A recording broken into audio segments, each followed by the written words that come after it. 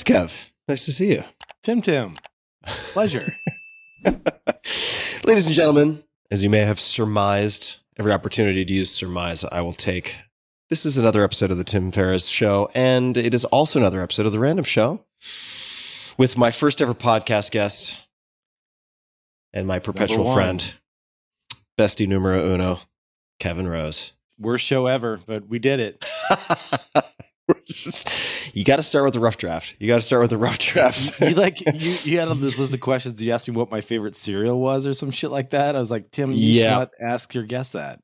Yeah, you were like, oh, it's one of those shows. And then I was like, oh my God, I thought this was going to be a layup with kid gloves, but Kevin's busting my balls in episode 1. But it was good. It worked out. We got a little hammed in that one, but it was fun. Got a little hammed. Speaking of ham, what do you have over there? We're having a drink. Yeah, sharing a virtual cheers. Yeah, cheers to you. Let this be known to the audience and to the world that this was the first time I didn't want to drink, and Tim pressured me into drinking. Normally it's the other way around. I'd pressure you. I mean, all right, just to replay the tape here. Yeah, I said, do you have a drink? And you're like, no. And I was like, but I have a drink. You're the one who's always busting my balls about having a drink. It's okay, dude. It's Friday. Right. Well, you said it's 3 p.m. And I said, but it's a Friday. And you're like, you don't really need to say Friday. You can just say drinks. And then you walked off and got a drink. So I wouldn't say, I'm not sure if pressure, it wasn't really twisting an arm, was it? It was more just like a slight change of wind direction. Yeah. I was on my way. It was like a fingertip to the lips kind of pressure. Yeah, exactly. More. It's like, shh, say no more. Say no more. Sleep. Go get a beverage. So we have a lot to talk about. It seems like you got a big list. I have a big list. Yeah. Isn't what do you always drink, the case. We didn't talk about that. Oh, yeah. We didn't even talk about it. Well, what do you have? I just have some shitty champagne. Oh, okay. Yeah. Nothing worth mentioning. This is, I'm going to have to pronounce this because I don't speak French. Much like you might say Versailles, Kentucky. There is a Versailles, Kentucky. This is French. I don't speak French, but you got this. It's a Bandol, B-A-N-D-O-L, Appellation Bandol Contrôlé 2021. Then there's Domaine Tempier at the top. And then this. Love that Domaine Tempier. Domaine Tempier. It was recommended to me, actually bought for me by a friend. I'll call him Jay, not to dox him. He's not Jay-Z, but a good friend of mine. And it's fantastic. It's really nice. I put some ice in it just to be a heathen and to hearken back to the days of old when I was in Argentina, where they drink a lot of wine with ice, and I got into it. And cheers, Kevin. Nice to see you. You know, actually, I've been doing ice in my wine as well. Daria's been giving me shit about it, my wife. And I said, you know what? It's hydrating at the same time. Get a little extra water in there. And that was my rationale.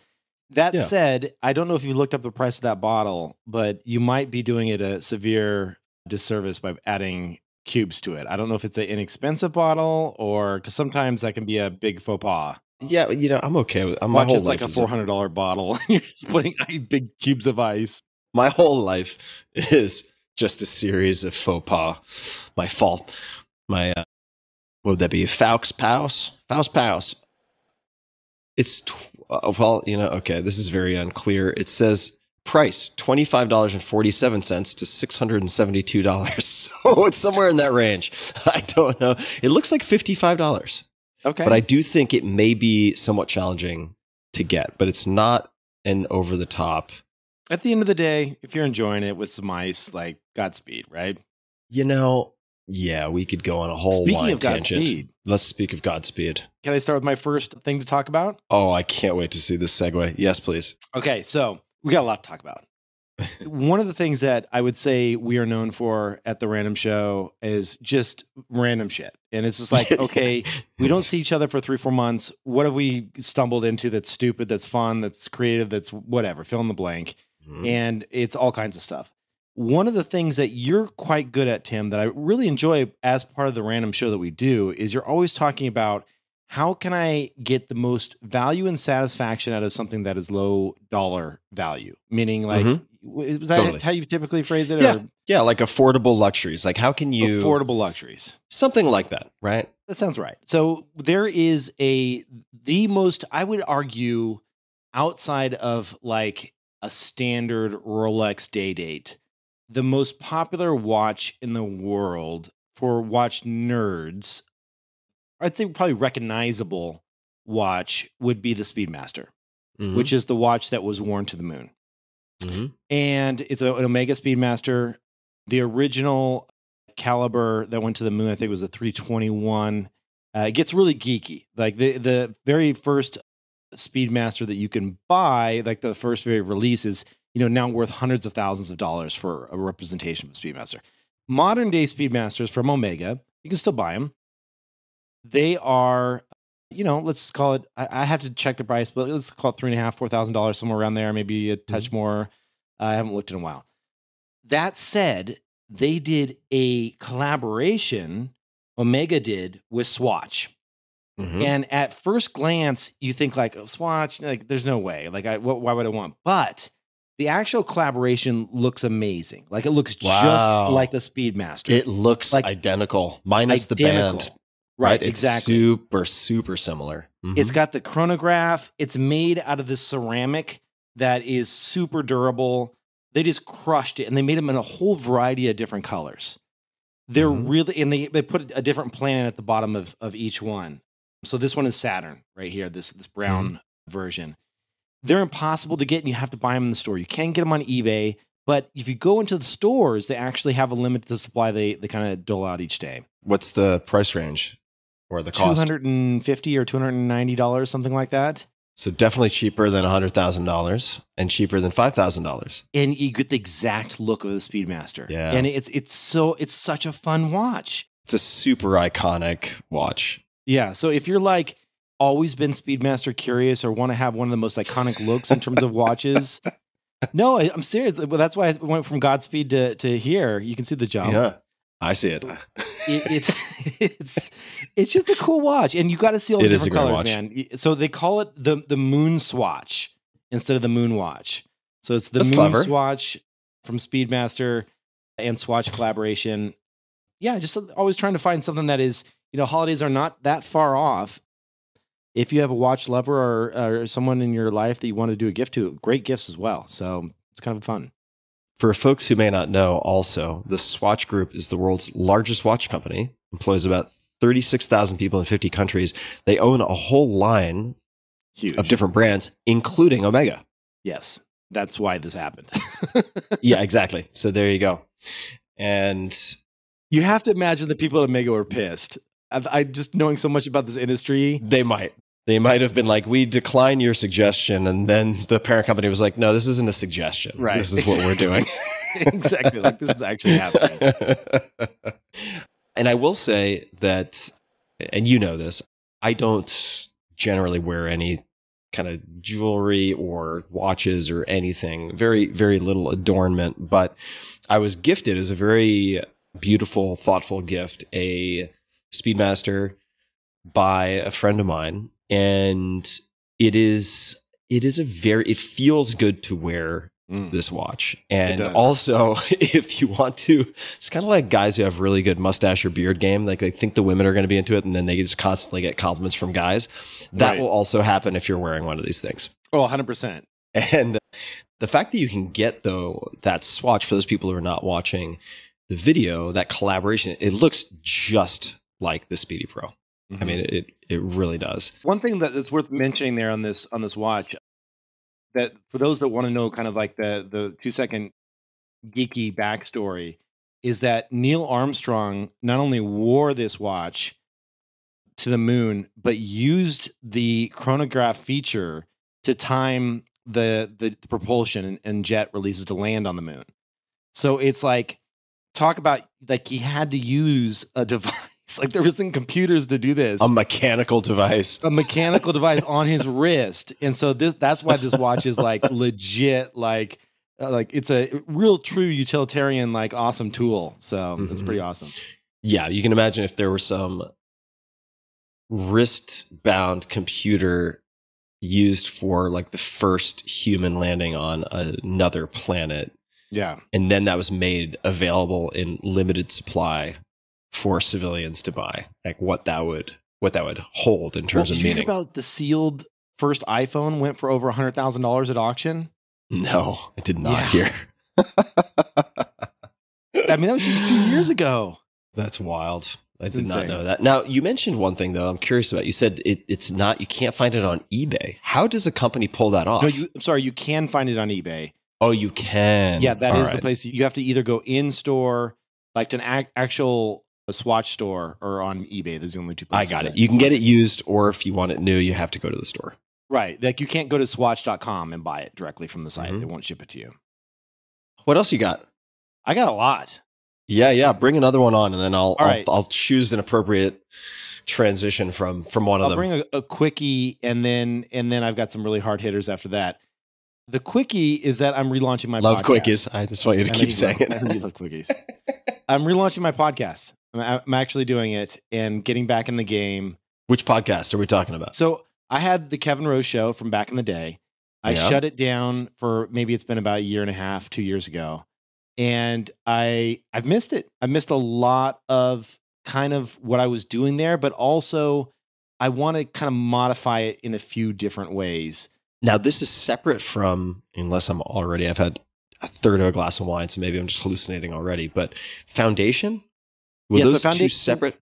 The Foundation and Kevin Rose show kind of merged into one. So it's still one feed, because Foundation was all about interviewing entrepreneurs, talking about their entrepreneurial kind of journey, trials, tribulations, things of that nature.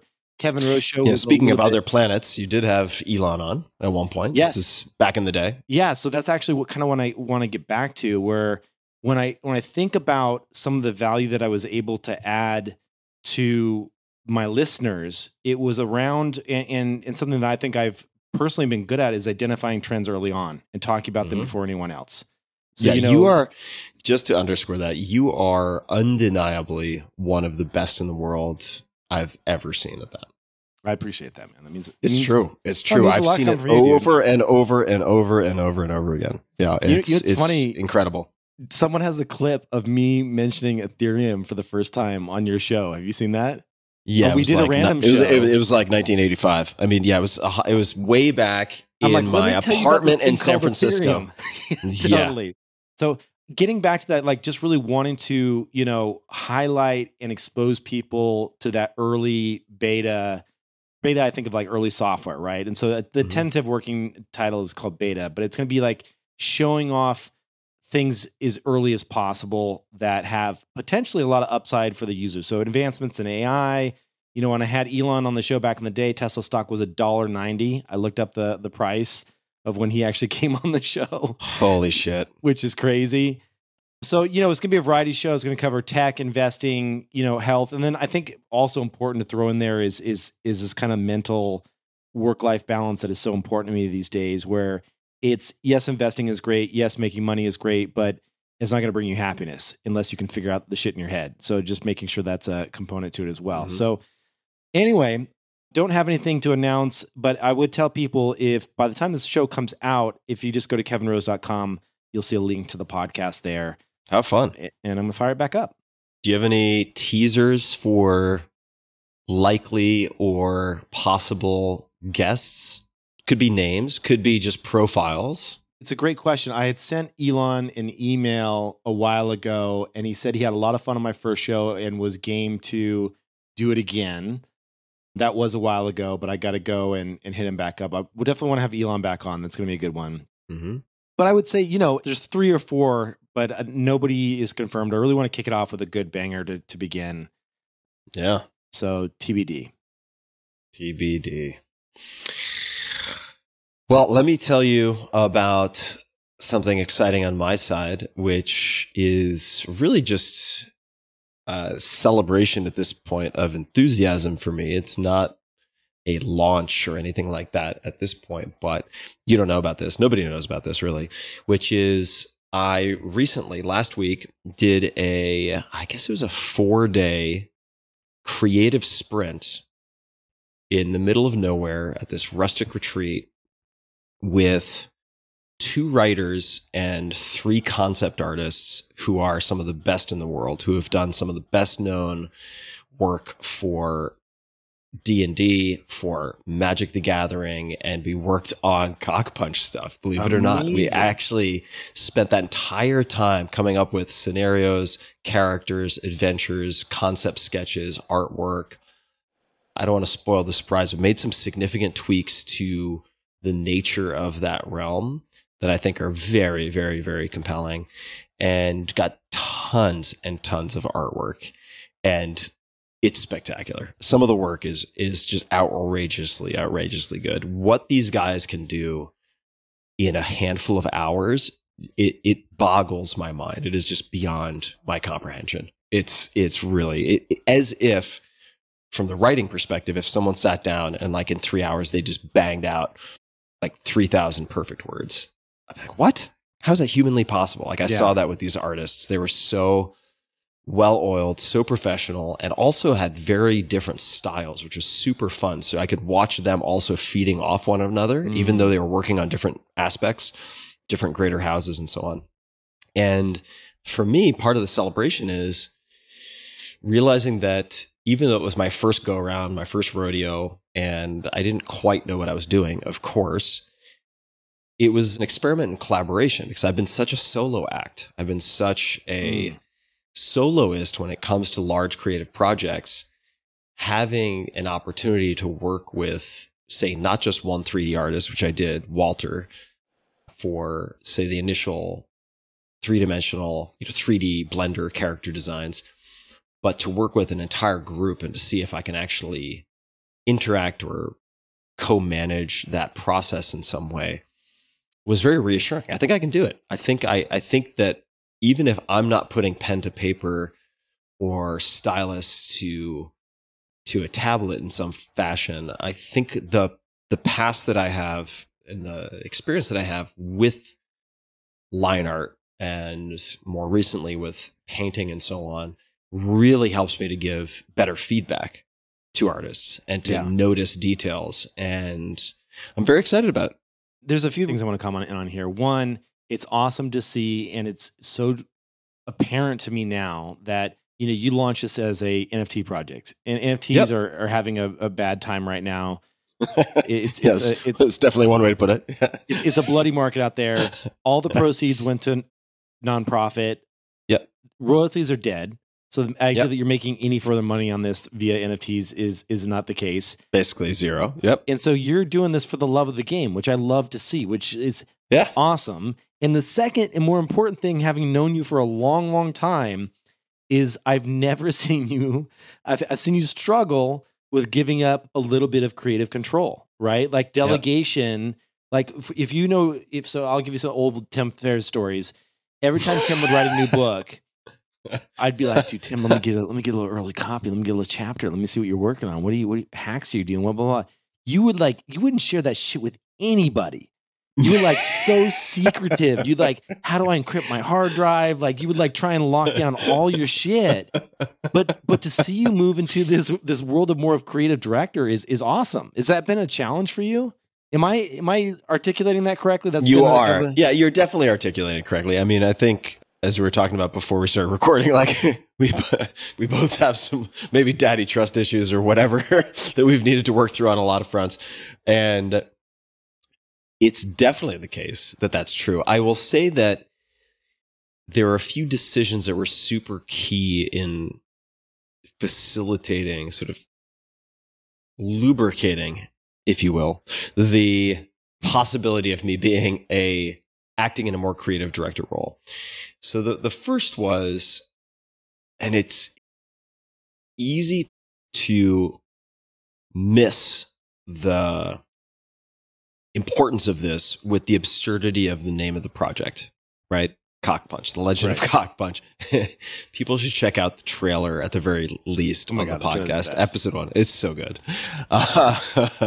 Some amazing voice actors involved. And the key there, right, by using that name, and this was very deliberate, and by pursuing it the way I pursued it, and also giving the funds to the SAISEI Foundation, my foundation, SAISEI foundation.org, for people who want to see the projects I'm involved with. What that did is it basically made fixating on money kind of silly, in the sense that it doesn't go to my pocket. It's going to the foundation, which is important, but it's not going to directly improve the quality of my life in any way. Secondly, the fact that it was given such an absurd / hilarious title allowed me not to take it too seriously or be too precious or protective of it. And that is what opened the door to this collaboration. My hope is that by testing this with something like CØCKPUNCH, that I will then be able to translate it to things that I might be inclined to be more protective with. And there have been so many benefits to this. And I'll name a few, or I'll at least lead with one, which is the energy that this has generated has been unbelievable. It's been like a power plant for everything else that I'm doing. So it's charging my batteries so effectively that I've been able to engage much more potently with everything else. And this is creative energy from the creativity of it all? Creative energy. So for instance, sort of admin, paper cutty stuff that is so easy to succumb to as a sort of death by 1,000 paper cuts. Like, look, you need to do your taxes. There are things you need to do that you don't really want to do that deplete, at least in my case, kind of deplete my batteries. And if you don't have something on the other side of the ledger to recharge those batteries, you can end up being really fatigued. You just don't have extra calories to allocate to a lot of things. And this silly project, which has achieved a lot of serious things, right? I mean, like millions of dollars have gone to the foundation, or at least $2 million, and there's more that's going to go, because I'm going to be soon, I'll be donating all the secondary royalty revenue also to the foundation. I mean, it's done a lot of good in terms of supporting early stage science at all sorts of top universities and journalism fellowships at UC Berkeley and so on. But check this out. This will be another connection. And that is, I literally, and we'll see if I can keep this in or not, but I need to talk to the other person. Good. Yeah. I just signed my first ever writing collaboration agreement to work on my first book in 6 years with another person. I've never done that before in my life.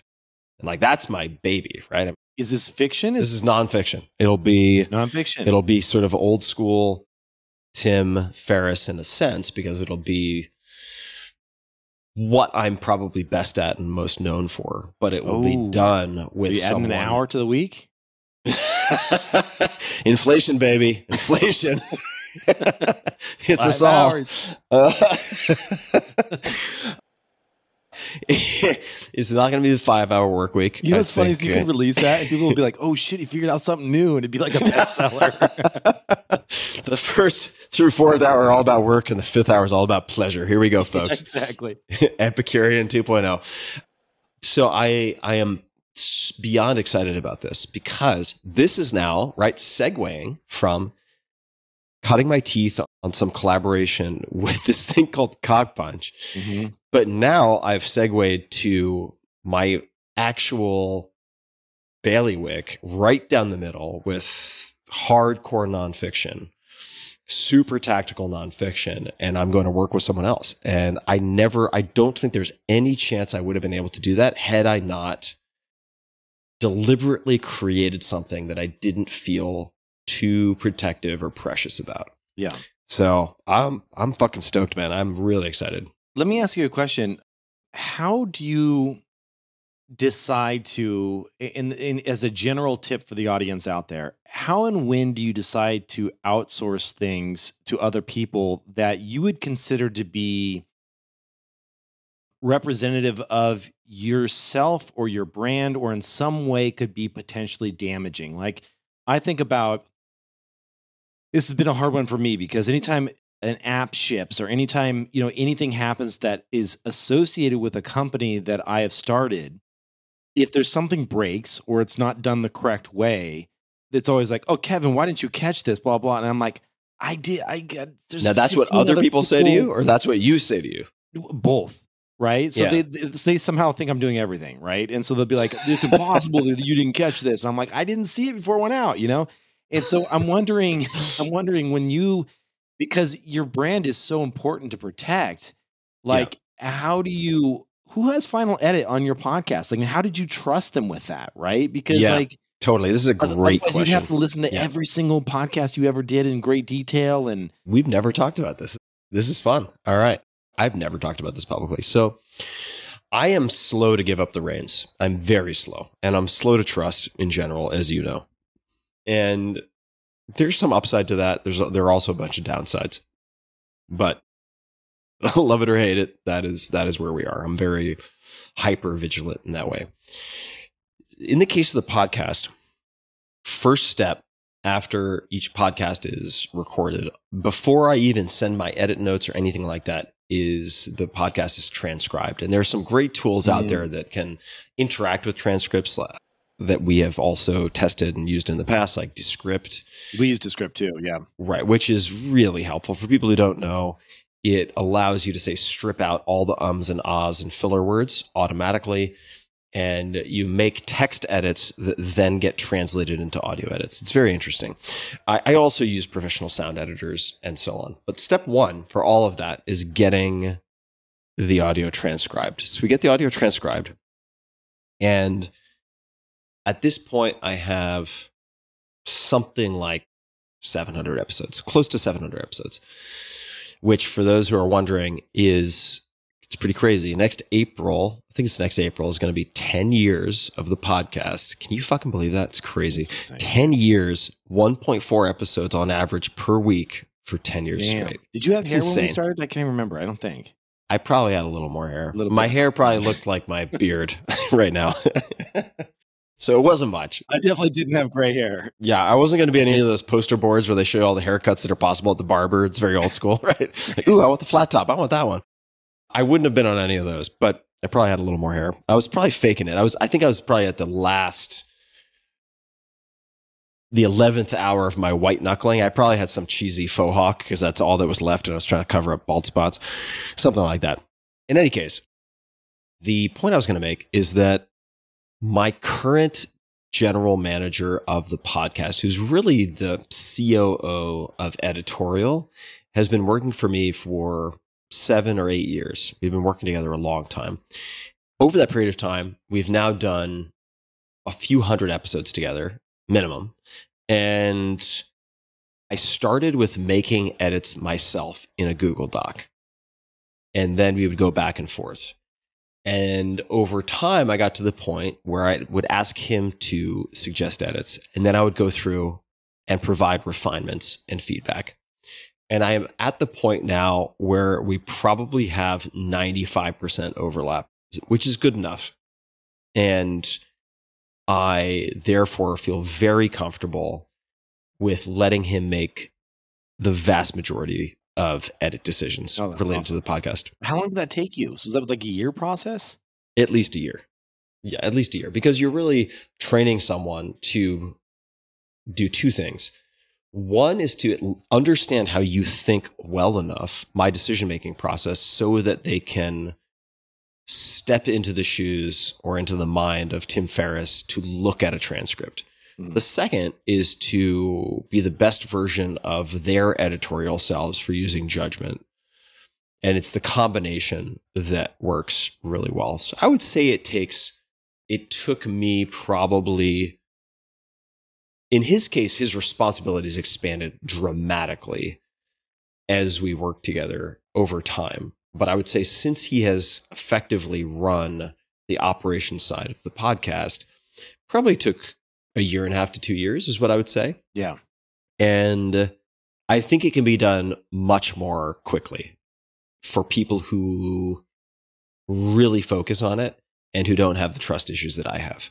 I think you could, if you have a high enough volume of podcasts, which I have directly throttled. I used to do, say, at times 6-7 episodes a month, because you have all of these other interview-based podcasts that are doing 4 or 5 a week.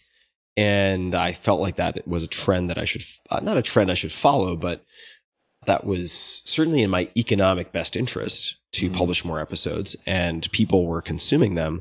But I started to drag my feet and realized it was starting to feel like a job in the sense that I really was not looking forward to my conversations after the fourth or fifth or sixth Right. of a month.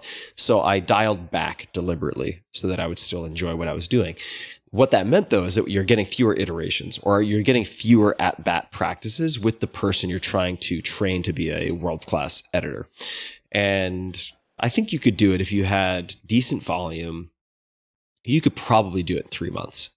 Yeah. Especially, for instance, one thing that I could have done, I just didn't think of it, and I didn't have really the bandwidth. I'm just juggling a lot, and it wasn't my absolute top priority.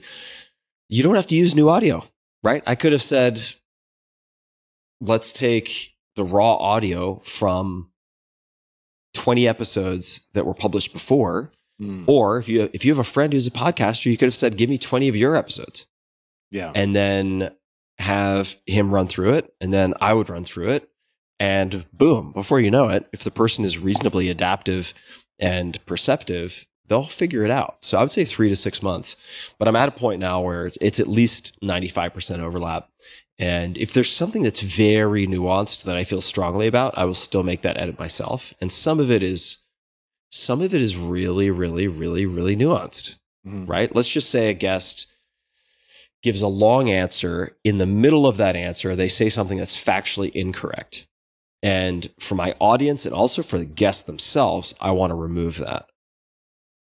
But if I remove it, perhaps that removes a bunch of important context. So I may need to take something from elsewhere in the conversation and slot it in, or create a hybrid sort of Frankenstein for it to make sense, or ask them to do a pickup, meaning record additional audio to slot in somewhere. That is at a level of complexity and also like Tim Ferriss' subjective whim that I will often step in to try to make some of those decisions. But my right hand makes a lot of the decisions on his own. That's now, amazing. and it's incredible. So that's been the process. And there is, I will say, to put out a really good finished episode, oftentimes there is a fuck ton of work that happens behind the scenes that, if we do our jobs correctly, are completely invisible. Right? Yeah. Yeah. Yeah. For me, it's obviously a different can of worms than running a startup in a business, but I think of it kind of through this lens where, one, just 100% not taking shortcuts when it comes to hiring, just hiring absolute A+ players, or what you believe to be A+ players from day one. I really, when I was working at Google and you walk in the door and you get to see who you're surrounded and who your peers are, it's very apparent that is like, there's a reason why their hiring process is so long and so kind of a little bit tedious, but just it's quite the complex, several hurdles that you have to get over before you actually get in the door. And I understand why those hurdles are so high now, because once you get in, they give you the keys to the castle and say, just go, run, make mistakes, learn. And they trust you a lot. And so for me, once we have, I know I have high quality talent to work with, it comes down to, if this were to go completely sideways, how big of screw up would it be publicly into our community? And if the answer is a 6 or above, I probably want to give it a little bit more hands-on attention. And if the answer is like an 8 or above, then I want to be heavily involved in that process, right? If it's a kind of 5 or below, who cares? Like, let them make the mistake. And go, because you just don't have time to look at everything, right? Not only that, but you don't want your employees, and look, I think you're better at this than I am. Side, yeah, exactly, right? It's like, you don't want them to feel like you're the teacher looking over their shoulder to like point out every mistake they make as they're working, which has been hard for me to learn, honestly, because I am such a perfectionist. I don't know if I told you this. Did I tell you that I was diagnosed with moderate severe OCD by a psychiatrist? Did I tell you this? Oh. Holy shit. That all makes sense now. Yeah, exactly. What was funny is that I went through this long thing, and then the psychiatrist was like, okay, I feel like I have a very confident read on our current state of play and the diagnosis. And so he tells me all this. And he says, we're on Zoom. And he's like, I understand this could be a lot to take in. If you need time, we can take a break. If you want to hop off the call and pick up tomorrow. And I was like, are you fucking kidding me? I'm not surprised at all. Yeah. I'm like, yeah, okay, fine. Like, what's next? That's fine. Dude, it's so funny you say that. I've got an awesome new therapist that I'm really enjoying, and she's amazing.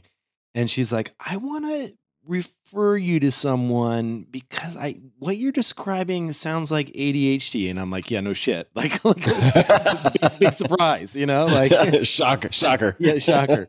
It literally happened a week ago. It's amazing. Yeah. I reached out to a couple of my ex-girlfriends who I'm friendly with, and I asked them, I was like, does this like square with your experience? And they're like, yeah, it squares with my experience. I was like, yeah, okay, confirmed.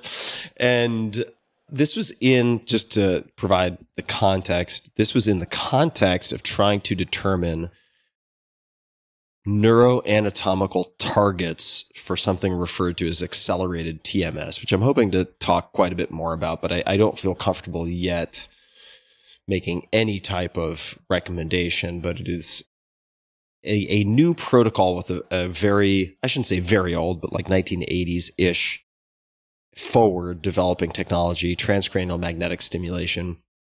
So it's brain stimulation for the purposes of minimizing or eliminating the symptoms of certain things like OCD, depression, generalized, or maybe it's just general anxiety disorder. I think it's generalized anxiety disorder, GAD. And I become very interested in this because there are data related to something that's been called the SAINT protocol.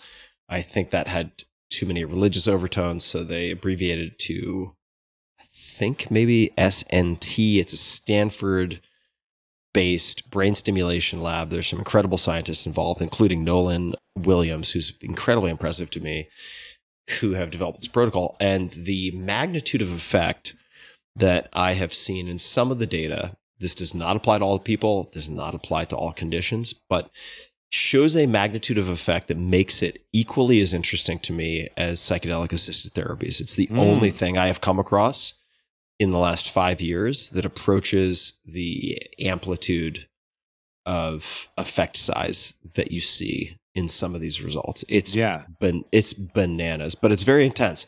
By accelerated TMS, what that means is you're getting your brain zapped. Yeah. And it's not technically, whatever. We don't have to get into zapping. It's using magnetism, but you fucking feel it. Let me make it very clear. You are getting zapped for, and I could be getting some of the specifics wrong, but I've gone through one cycle of this already. You're getting zapped for something like 8.5 to 10 minutes every hour on the hour for 10 hours a day for 5 days straight. So you're doing 50 sessions in 5 days. And it's a hell of a thing. But that is why I was undergoing this psychiatric evaluation, was to determine what the diagnosis was, such that they could try to determine which coordinates to use, basically, in placement of the stimulation. Super interesting. But the reason I brought that up is winding all the way back to kind of where we started. I notice really minute details. And that means also every mistake, I could scan a document. I don't know if you're like this, but like I can look at a document that 4 lawyers have reviewed and find stuff. Wow.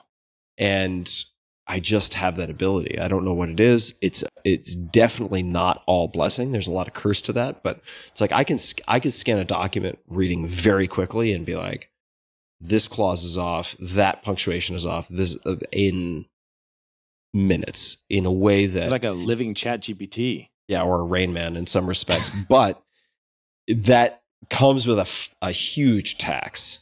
Yeah. Right? Because it drives other people crazy. Right. And you drive yourself crazy. And so I'm learning to contend with that, which is a way of emphasizing how big a deal it is for me to collaborate in the way that I'm describing. Yeah. I will say also that the objective for the creative offsite for me was to try to create a flywheel of collaborative potential. And I'll explain what that means. In other words, I wanted to create enough imagery, enough artwork, also enough scaffolding in terms of world building. So the mythologies, the beliefs, the alliances, the conflicts, the geography, such that I could take all of that and give it as a world Bible of sorts to a writer who's never had any exposure to the realm of Varlata, right? The Legend of CØCKPUNCH. And they would be equipped to write a short story or a module or an adventure for D&D, a campaign, who knows, or a comic book, and have it align with my creative vision for that entire fantasy world, which was a cool challenge. I think it requires a little more time. Those types of creative pushes are often 2 to 3 weeks. 3 weeks seems to be the sweet spot, but that's a huge ask of my time and of everyone's time. And I wanted to make sure that I felt comfortable in a shorter format first. But man, I'm excited because what a lot of people don't realize is this whole Legend of CØCKPUNCH thing. The only thing I need to do to make this something serious is change the name. I don't need to change anything about the world. I told you that. Yes. It's actually really easy. Like if I wanted to switch that gear, which I think would be a terrible handicap right now because I want to continue to collaborate. And by having the current branding, it alleviates a lot of pressure I might apply to it. There's very little I have to do to flip a switch and make this a extremely viable. I don't know. Maybe. I think you should. Remember when we had this conversation, I called you up and I said, dude, if you do these 3 things, this shit's going to take off. And one of them was the name change. Yeah, of course. I know it's a possibility. Right now, it is working so well as a creative hyperdrive and as a catalyst for just it's like having my own fusion reactor or something. It's working so well that I'm like, look, don't get too clever. Like you can fuck things up by being too clever. I was like, don't get too clever. Like this is working really well. You lucked into a lot of it. Some of it's by design, but you got really lucky. Like ride the lightning for a while. Don't fuck it up. So I'm going to stick with it for a while. I don't feel also any time pressure whatsoever. Can I ask you a question that I hope you'll give me a more kind of vulnerable response to? Oh boy. So no, this is a good one though, because, from an outsider looking in, you say, okay, Tim, you've told us, so this is just my observations. Mm-hmm. You say over and over, Legend of CØCKPUNCH, it's a joke. It's for fun. It's a throwaway. Mm-hmm. I'm having a good time. Don't want to take it too seriously, blah, blah, blah. But, in some sense, let me just think about how to word this. In some sense, if you did take it seriously, now you're not a sci-fi, but you're a fiction writer. Yeah, fantasy writer. Mm-hmm. Fantasy writer. And you could go for it. You could decide at some point to go for it and say, I want to try this. But there's also a sense that it could fail. And you're protected right now from failure because of the name. Mm-hmm. So is that just a safety mechanism to keep you from feeling failure? Or do you see what I'm saying? Like if we're being really vulnerable here? I do. It's a great question. So here's what I would say. It's actually, in a sense, the opposite for me. So it's not a throwaway. It's definitely not a throwaway. It is something I think very profound, at least for me personally, that is in the guise of something ridiculous, which I think more people should try, honestly, because it's actually a cheat code.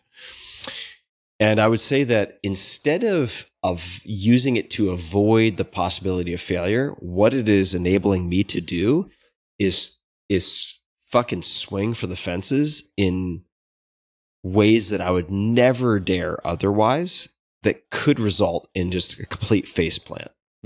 So I'm actually risking many, many, many different types of failure that I would be hugely averse to otherwise, by couching it in the terms that I've been using. And I am going to do so much more of this in life. Holy shit. Like this has been such an unlock for me that I'm going to do a lot more of it. And I'll mention a few other things just quickly because it ties into this. That's the nature of the random show. Let me just pull out a random piece of paper from the hat and we'll go from there. There's a great book. It's actually excellent for storytelling in general, although it is comic specific. It was recommended to me by a very good artist and creative who works in comics named Danielle Henriquez, The DC Comics Guide to Writing Comics, which is such a boring title for a really entertaining and useful book. But the DC Comics Guide to Writing Comics by Dennis O'Neil, it has sample scripts. It shows you side-by-side script plus final output. It goes into story arcs.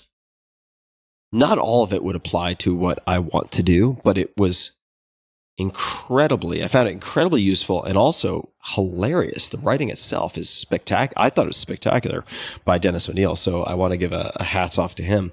And in terms of fiction, so I would be very insecure if I were to take fiction writing prose only in say novel or book form, because there are some people who are so good at it. For people out there who have not read any, say, fantasy fiction, we could certainly get into science fiction. I'm a huge fan of science fiction.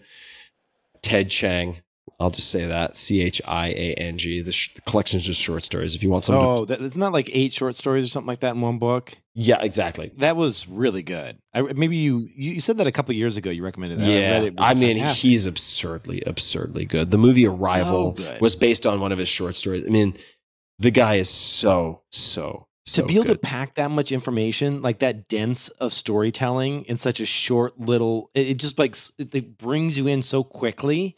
It's unbelievable, right? His ability to like turn your brain inside out with new concepts, right, in a short story is in like 15 pages. Unbelievable.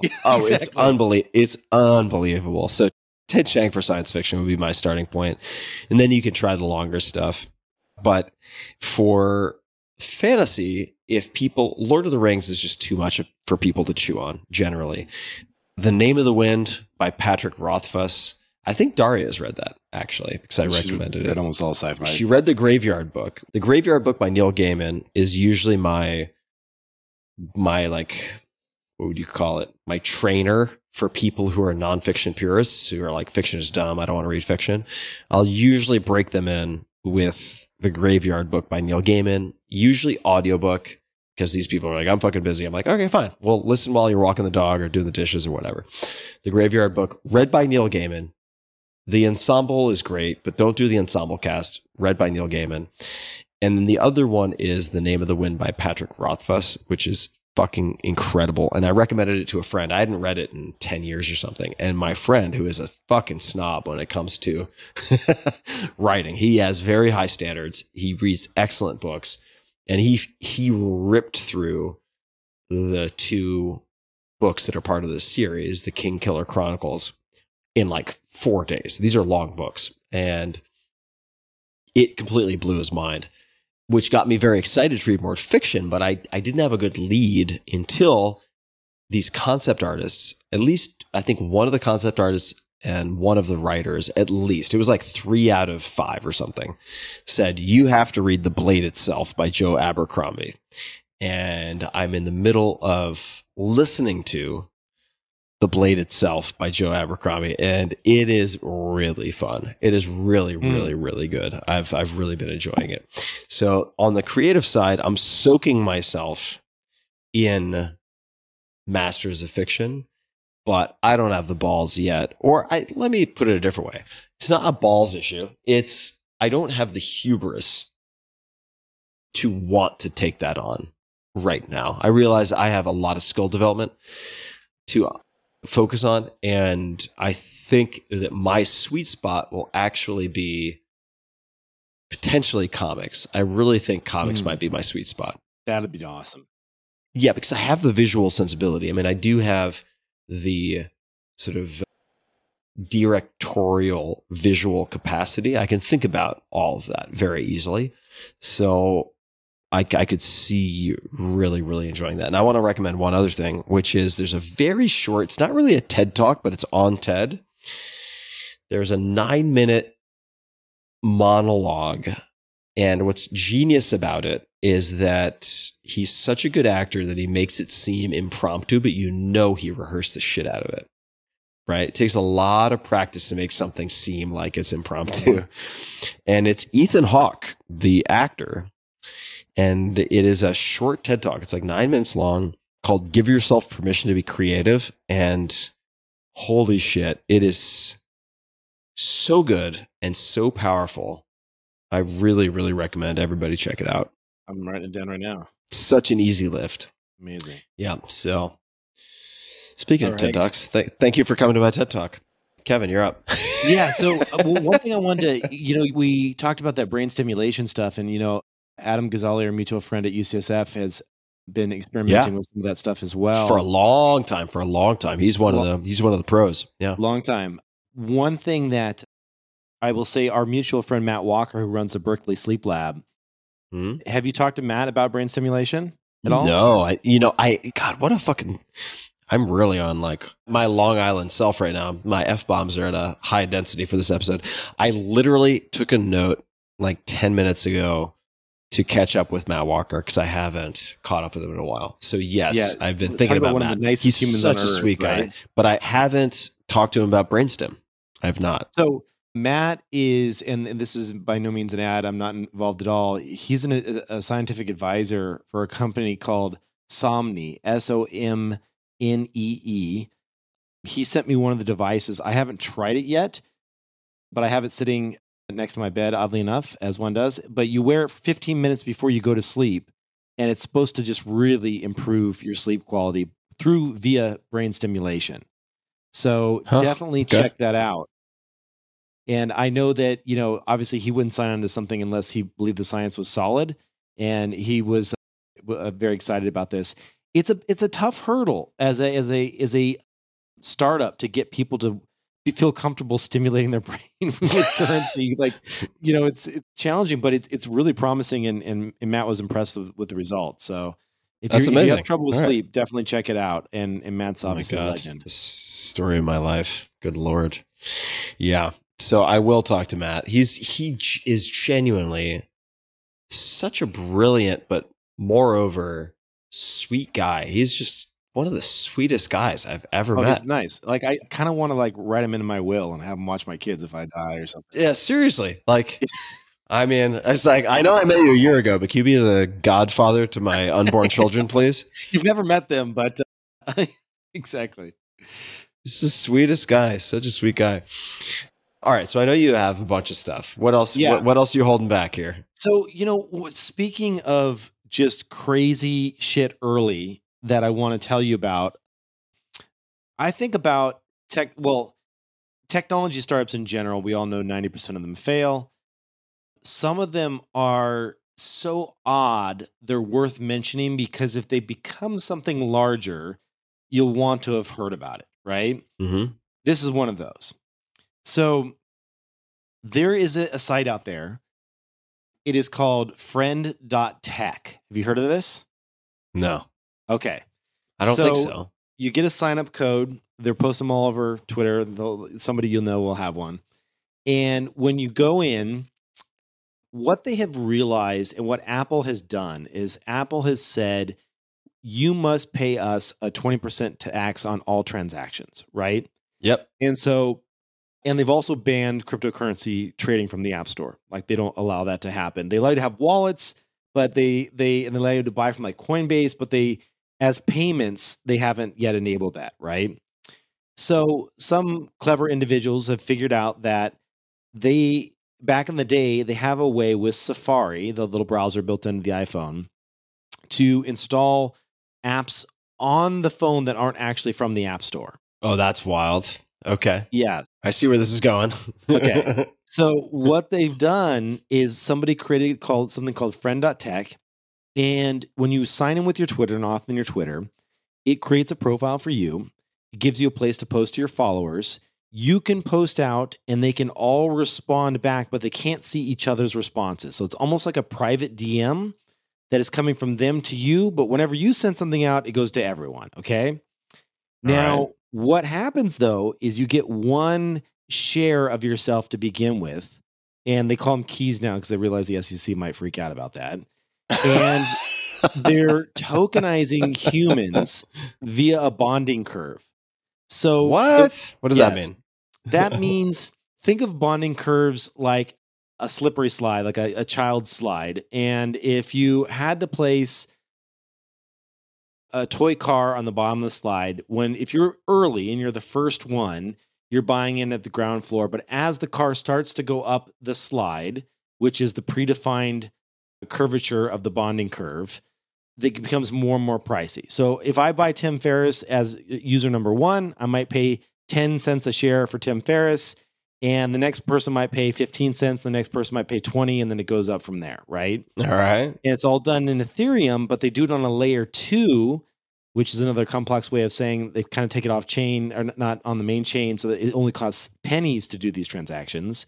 And Got it. So you're dodging Apple and you're dodging the gas fees. Right. So think of this like, imagine this is like a new type of OnlyFans, but for everyday content. So if Twitter can have subscriptions, OnlyFans can have, fetishes about whatever. I don't even want to name any because I've seen some weird shit. I've heard about some weird shit. Oh, nice save. Thank you. So this allows them to dodge the micropayments, and it is more or less. And so I signed up. I was like, "What the hell? I'm just going to try this." But here's the crazy thing, Tim. As people buy and sell you, a percentage that goes back to you as the creator, the content creator.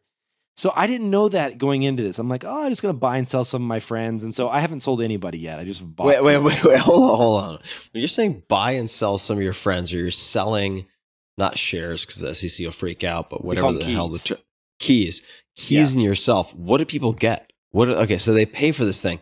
They get access to your feed. All right. So if you signed up, so it's like an Ethereum denominated Patreon in a way. Something like that? Exactly. But it's based on a bonding curve. So the sooner you get in, the better. And then as you exit down, it follows the same curve down. So as you sell shares, so, Nadia from Pussy Riot, I paid for hers. And she posts some things on her feed. Oh, that's very nice. Nadia's a beautiful woman. There's no doubt about that. And so as Kevin just showed his iPhone screen to the video for those who want to check in on the video version. Hey, listen, Daria likes her. She told Daria that she has a nice ass, so my wife is okay with her. Oh wow, I don't even know if I should be bringing this up right now. I've had 2 glasses of wine. Man. So. Dude, female politics are so next level. Dudes are just playing checkers and women are playing 3D chess. It's so much more complicated. Because she goes to Daria like, "Oh, you have a really nice ass," and Daria's like, "Thank you." And then later, Daria's like, "Oh, she's had a nice ass." I'm like, "What do I say?" Like, "Oh, you both have nice asses." Like, what am I supposed to say? Like, there's nothing you can say to win. You're like, "I like food. I like ass. I would like some scrambled eggs now." Like, there's nothing you can say. You're just gonna go back to your normal program, right? So, anyway, she's a fun one to follow. But here's the funny thing: is people are buying or selling me, right? And I wasn't aware of this. You get a cut of it. So, dude, I've got like almost 3 ETH in just royalties from people buying and selling me. So the people who are, oh God. So hold on a second. So if it's, you get, so here's what I'm guessing. So the people who are at the bottom of the slide are marking up and then selling their shares, their keys. Potentially. In Kevin. So let me ask you this. Are you ending up with the same scumbags that are so common in like Web3 land, or is it like something you don't have to deal with? Scumbags, I call them friends, but I would say that I'm not saying everybody in those communities fits the description of scumbags, but there are a lot of fucking idiots. Like, let's be honest, right? Yeah, I don't think you can block anyone here, but so far everyone has been super nice. I only have 38 holders. Also because if it's a DM, they don't get any social reinforcement for being pricks, right? Yes, exactly. Yeah. But my point really is not so much about whether this is. I think the SEC comes in here at some point. This gets too big and is like, this probably isn't right. But there's something interesting about this idea of owning a portion of. It's like when we were kids and you said, "Hey, this band's going to be huge," right? Mm-hmm. And you listen to a band. You get rewarded for being early. Yeah, exactly. And you were like, trust me, they're going to break out this song. This is just the beginning. And then, they become the next Pearl Jam or whatever. And you're like, I told you, man, I was early. I was a fan since day one. This is a way to say I was a fan since day one and get rewarded for it at the same time. So it's a fascinating social experiment. I don't know where it's going to go, but I think it's worth people just kicking the tires on it. And so the way you get rewarded then, if you're buying keys, God, that's awkward. That term is used for so many things, but whatever. Keys in someone. So I buy keys in Kevin Rose. The way I get rewarded is, number one, access to the feed. Yeah, so you're just going to get content. Although I don't think your ass shots are going to be as good as the one that you just showed me. I have pictures of you that I haven't exposed yet, so I'll probably post them there. All right, perfect. Can't wait. And then secondly, the way you get rewarded is you can, I guess, sell some or all of your keys if you got in early. You get one share of your own self. You can buy more shares of your own self if you're bullish on yourself, but I would not recommend going and selling yourself. That just looks odd. For me, I've just gone out and bought a handful of other people that I respect or want to see their content. And I'm just, I haven't sold anybody because I think this is like a house of cards a little bit. But dude, what happened to your knuckles? What the fuck is going on? I was building a kid's construction set, my kid's house, and fucked it up, my middle knuckle. Looks like you've been punching cement blocks. I know. I do want to take some boxing classes though. That's been on my list of to-dos. Yeah, you should, just don't get hit in the head. Yeah, I know that. Yeah, TBI does not help what you want to do. You could do. I mean, boxing's great. You will feel like you're about to die after 3 minutes of working on pads. Yeah. It is so unbelievably tiring, especially if you have a trainer who moves a lot and can avoid what you're trying to accomplish. Muay Thai also excellent for pad work. I've been thinking about getting back into Muay Thai, but I have to fix my spinal pain first. And Muay Thai is probably one of the worst things that I could possibly do right now, given the state of affairs. But boxing's great, man. And you'll have access to a lot of good gyms. Yeah, there's got to be some out here. I'm gonna go try and find a good one. Oh, yeah. You got tons of options. Yeah, just skip the sparring. Work on pads. Well, I mean, you could do light sparring though, right? With padded headgear, like as long as it's not too. Let me explain what happens in light sparring with headgear. So here's what happens with light sparring with headgear: is everyone's cool for like 60 seconds, and then someone throws a punch that's a little too hard, and they say, "Oh, sorry, man, sorry," and the other person's like, "Yeah, it's fine, no problem," and then the other person throws a shot that's a little harder, and then before you know it, you're just fucking giving each other brain damage left and right.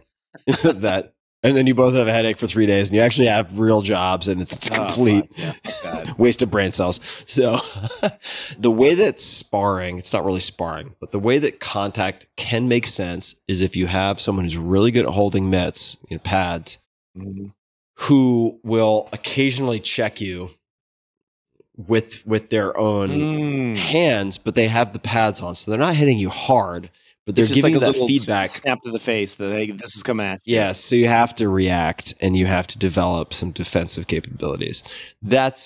I think that's tolerable. Yeah. But speaking as someone, oh my God, going through these psychiatric evaluations, the number of questions related to concussions and traumatic brain injury is really beyond anything I would have expected. Like the correlation of depression, anxiety, etc., to TBI, to traumatic brain injury, is undeniable. So it turns out fucking up your brain is going to fuck up your brain. Right. Well, yeah, but it's not immediately clear if you're, say, a skateboarder when you're a kid. Like I skateboarded, you did too. I'm sure you ate shit sometimes, and like you whacked the living hell out of your head. I was actually talking to Tony Hawk about this because, his mom passed from dementia, and we were talking about, some of the brain injuries and stuff that he's been through. And he's just like, at the time, this was years ago, so I'm kind of paraphrasing, but at the time he's just like, it's what I do. And Yeah. he's like, it's what I do. And he's like, you're kind of too far in at that point, you know? Well, And I yeah. was like, and Yeah. I talked to Rhonda Patrick, and I was like, this is many years ago. We were talking about omega-3s to get for Tony, and just like stuff that we could potentially do to, like, you know, give him some brain health. You know, it's tough. He's seen some damage. Have you ever Yeah. seen his shins? Oh, they must be terrible. I haven't.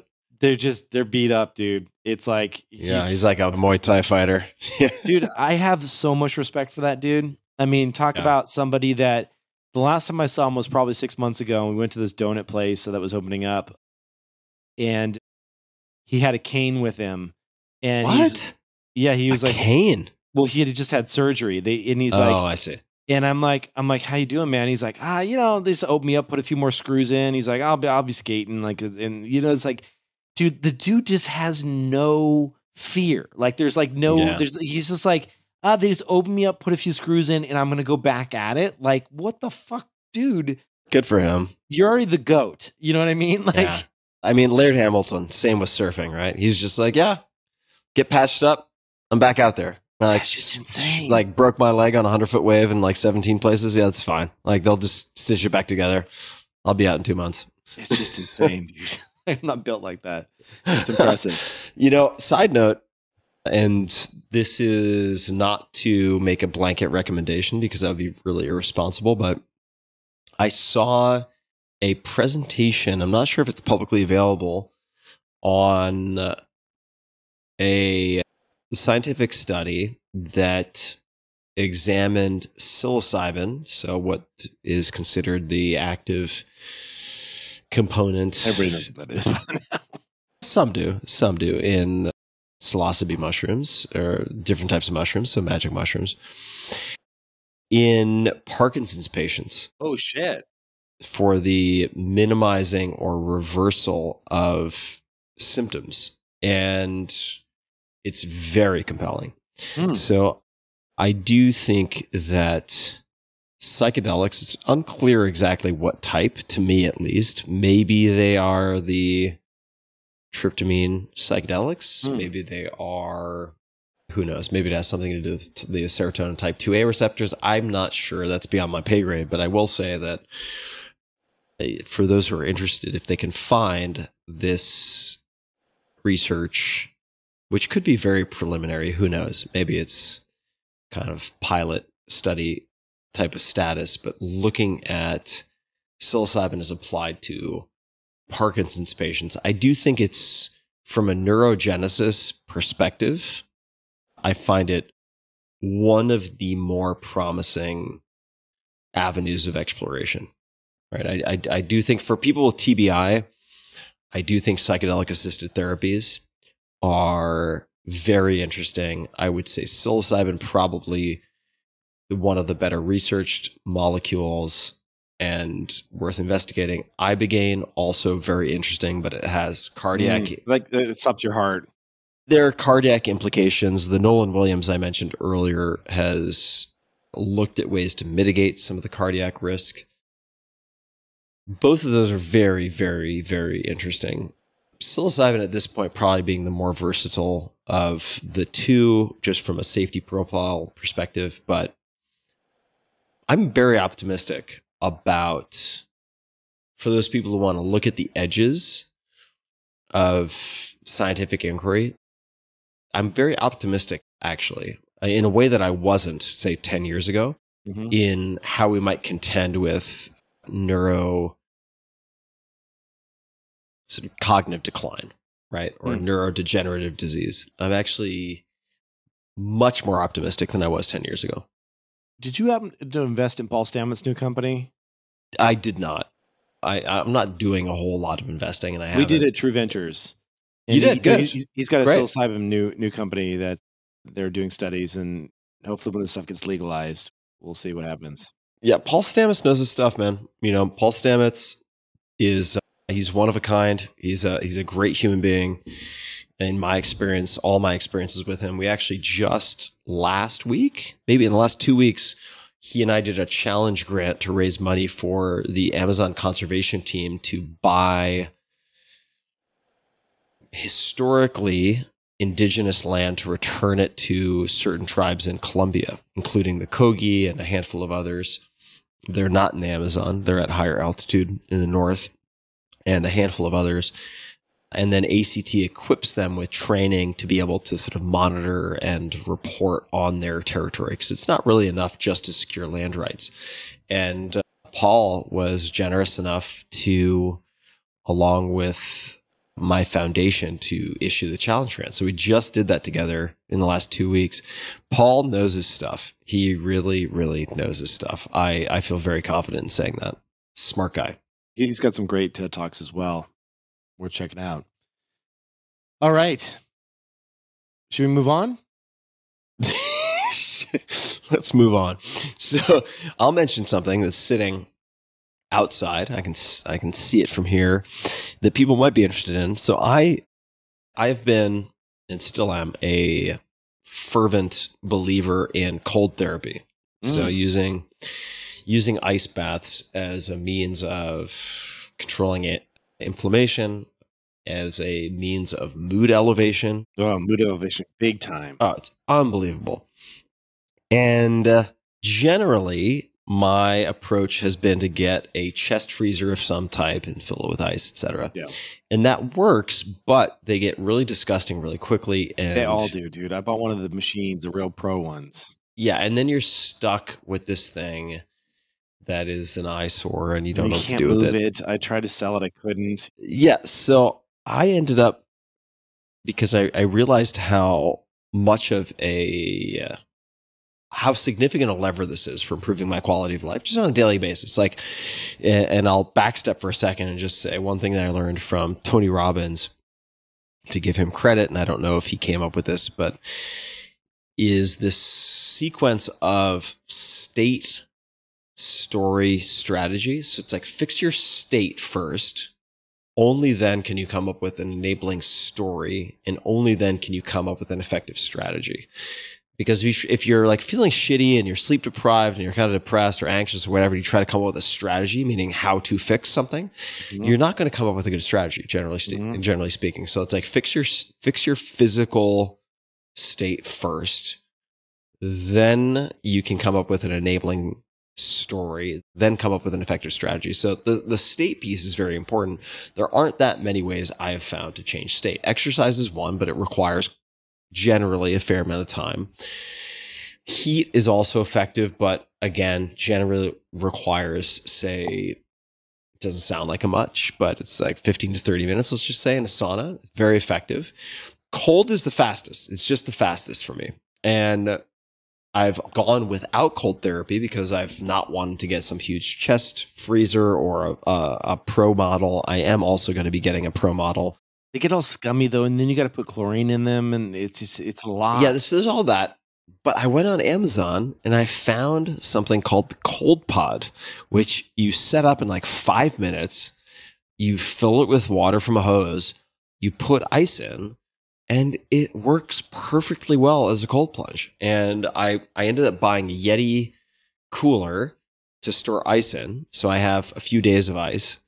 And it's, let's see, what would it be? It would be like, if you were standing, maybe it's hip height, and it's probably 3 feet in diameter. And you get in, you just kind of crouch in there, and it works fucking great. It works really well.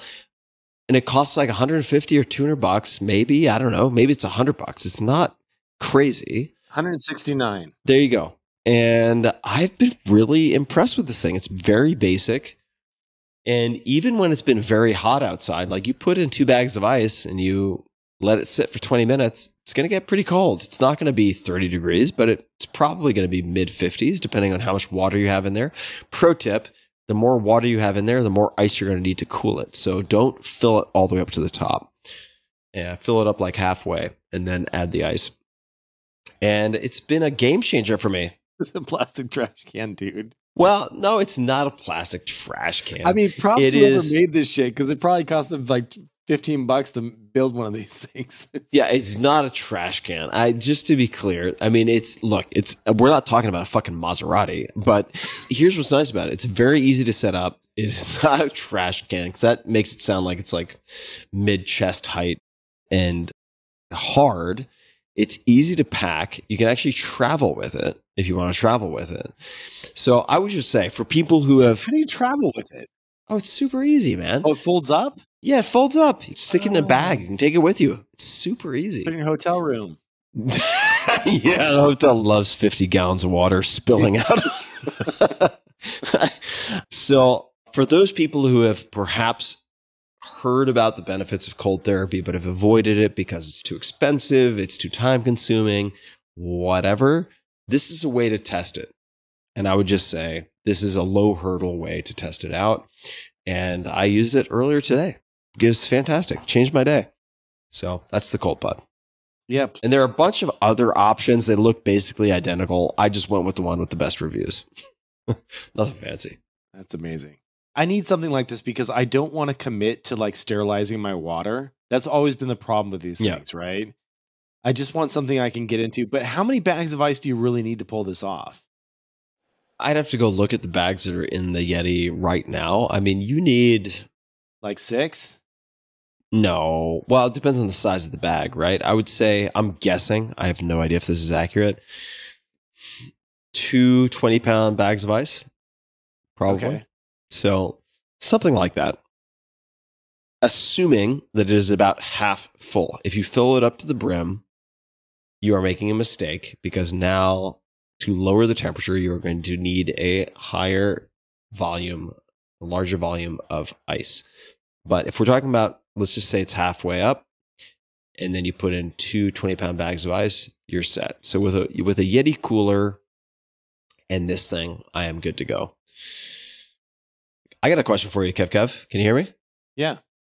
Have you ever read poetry? This is hard left. Yes. Yeah? What do you read? It's more, I shouldn't say it's poetry.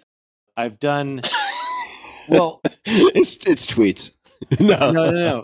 I'm going to send you the book that I found that I started reading recently that was fantastic. But I've dabbled. Horton Hears a Who? No. I've had a couple books that I picked up, but they're mostly haiku books. Like for me, haiku is kind of my poetry. Yeah, sure. I mean, it's sort of in the zone, right? It's in the zone. I like haiku because it's just like it really has to hit. Don't fuck with me. It really has to hit, though. You know what I mean? Like you got 3 lines. Like you get to pull something pretty amazing. You know, speaking of that sci-fi writer, it's like it really forces you to have something really dense and trigger, make the mind leap. You know, in those 3 lines, as they say in haiku. So. It's a strong constraint. Yeah, for sure. Yeah, I was wondering because I've been delving strongly back into poetry, and that Ethan Hawke 9-minute TED Talk, which is very informal, but don't let it fool you. He prepared for it. The giving yourself permission to be creative. He talks about poetry, and he mentions, and I'm going to butcher this, but he says, you know, no one really cares about poetry, or you wonder why on earth people would read poetry until you have something happen. It could be something tragic, like the death of a parent. It could be something incredibly joyous, like the birth of a child. And you wonder, has anyone ever felt this way before? Mm-hmm. How am I going to get through this? Mm-hmm. Or how should I think about this? And then poetry becomes really relevant. Mm-hmm. Or it can become really relevant.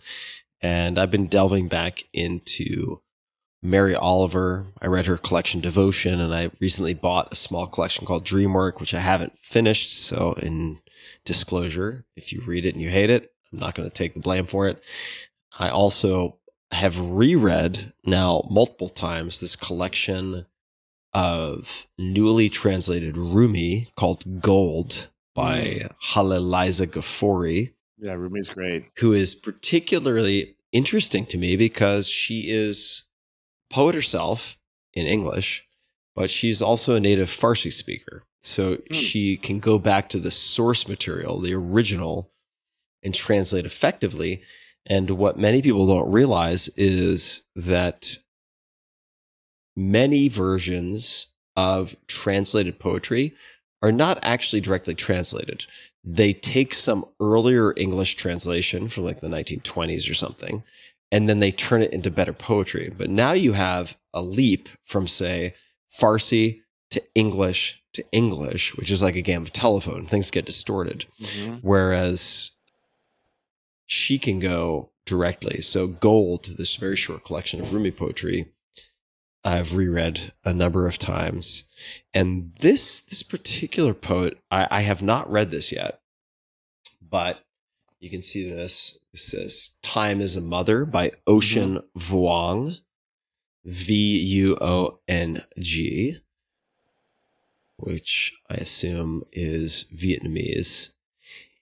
I read his first book, which blew my mind. I'm not sure why I was drawn to it. I bought it as an impulse purchase at some Barnes & Noble in New York City.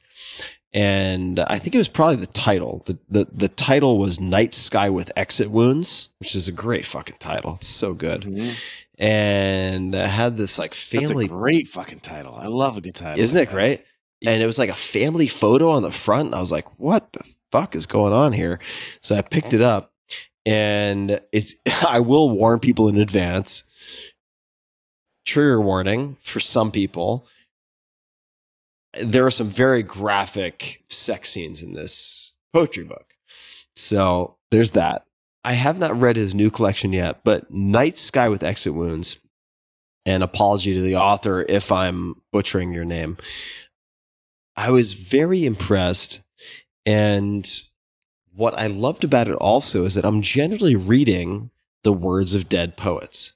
Oh my God, dude. Do you know what I mean? Like I'm always reading the words of dead poets, and this is a contemporary. I would guess that this author is younger than I am, and it's still like put me into the cosmic philosophical washing machine and fucked me up. And I was like, okay, all right. Can I give you a couple recommendations then if you're into this? Yes. There's a book called Japanese Death Poems. Fantastic. I was gifted that by a friend of mine who used to be Marine Force Recon, and it's fucking amazing. Yeah. Okay. Yeah. Awesome. So how did you find that book? There's haiku in there as well. Like it's like it was part of like my whole discovery of haiku. So that one is great. No, I know, but how did you discover that? I'm curious before you get to the next one. I'll tell how you did you find it? I read a book called 3 Simple Lines, which Henry Schuckman, Zen master that you've had on the podcast, recommended to me. Yep. And he's at this, Natalie Goldberg is the author. She was the author of this book called Down the Bones, I think it's called. Writing Down the Bones. That's right. Writing Down the Bones. Yeah, that is a great book.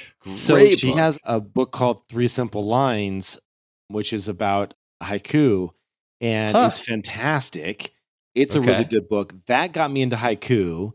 That got me excited about a bunch of other of the greats, like Basho and Busan, like some of the best Japanese haiku writers. The OGs. OG crew. So I bought a book called The Sound of Water, and then that led me to the Japanese Death Poems. And then there was one other one that I wanted to tell you about that is really awesome, which is, here it is. It's Chiyo.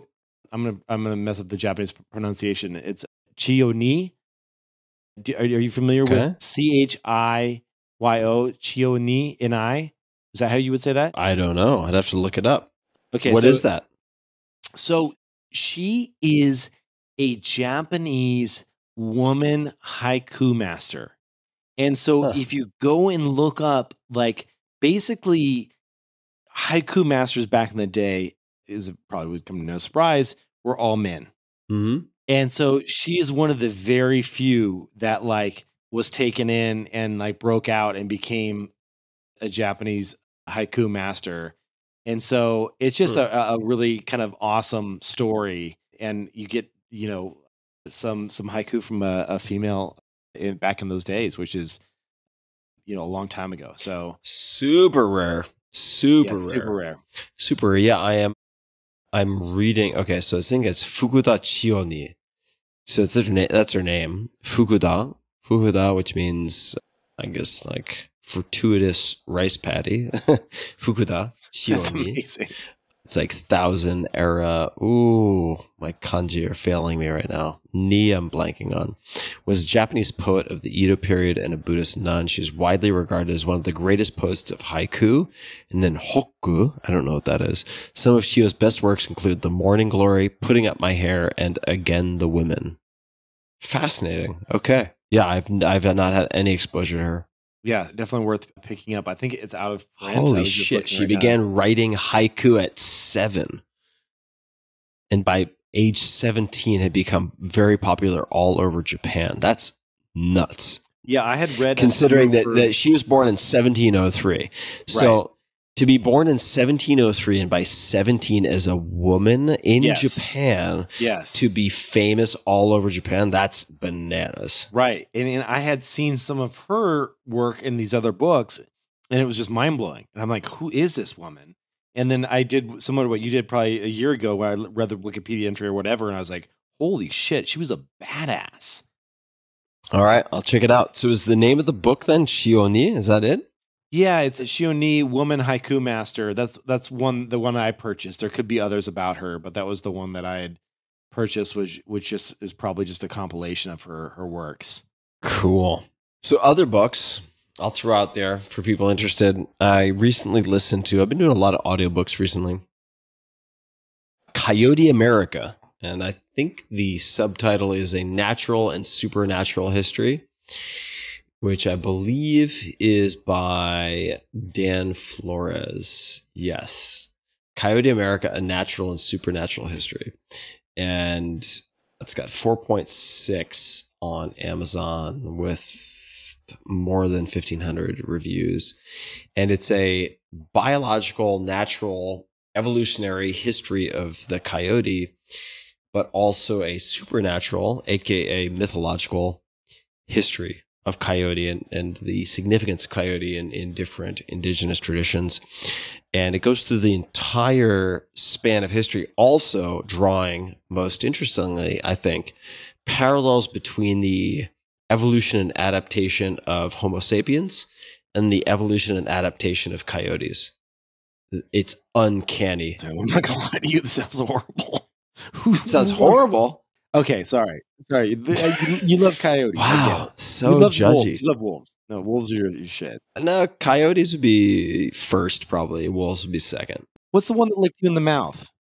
Those were wolves when I spent time with Arctic wolves. I mean, gray wolves, but from Canada. That's crazy. They licked you right in the mouth. Yeah, on the teeth. That's the greeting. Yeah. By the way, folks who may wonder, wolf head, not the same as a dog head. They are fucking humongous. Like they can put your entire head in their mouths. They are not the same as dogs. But I would say coyotes, I would identify more with coyote.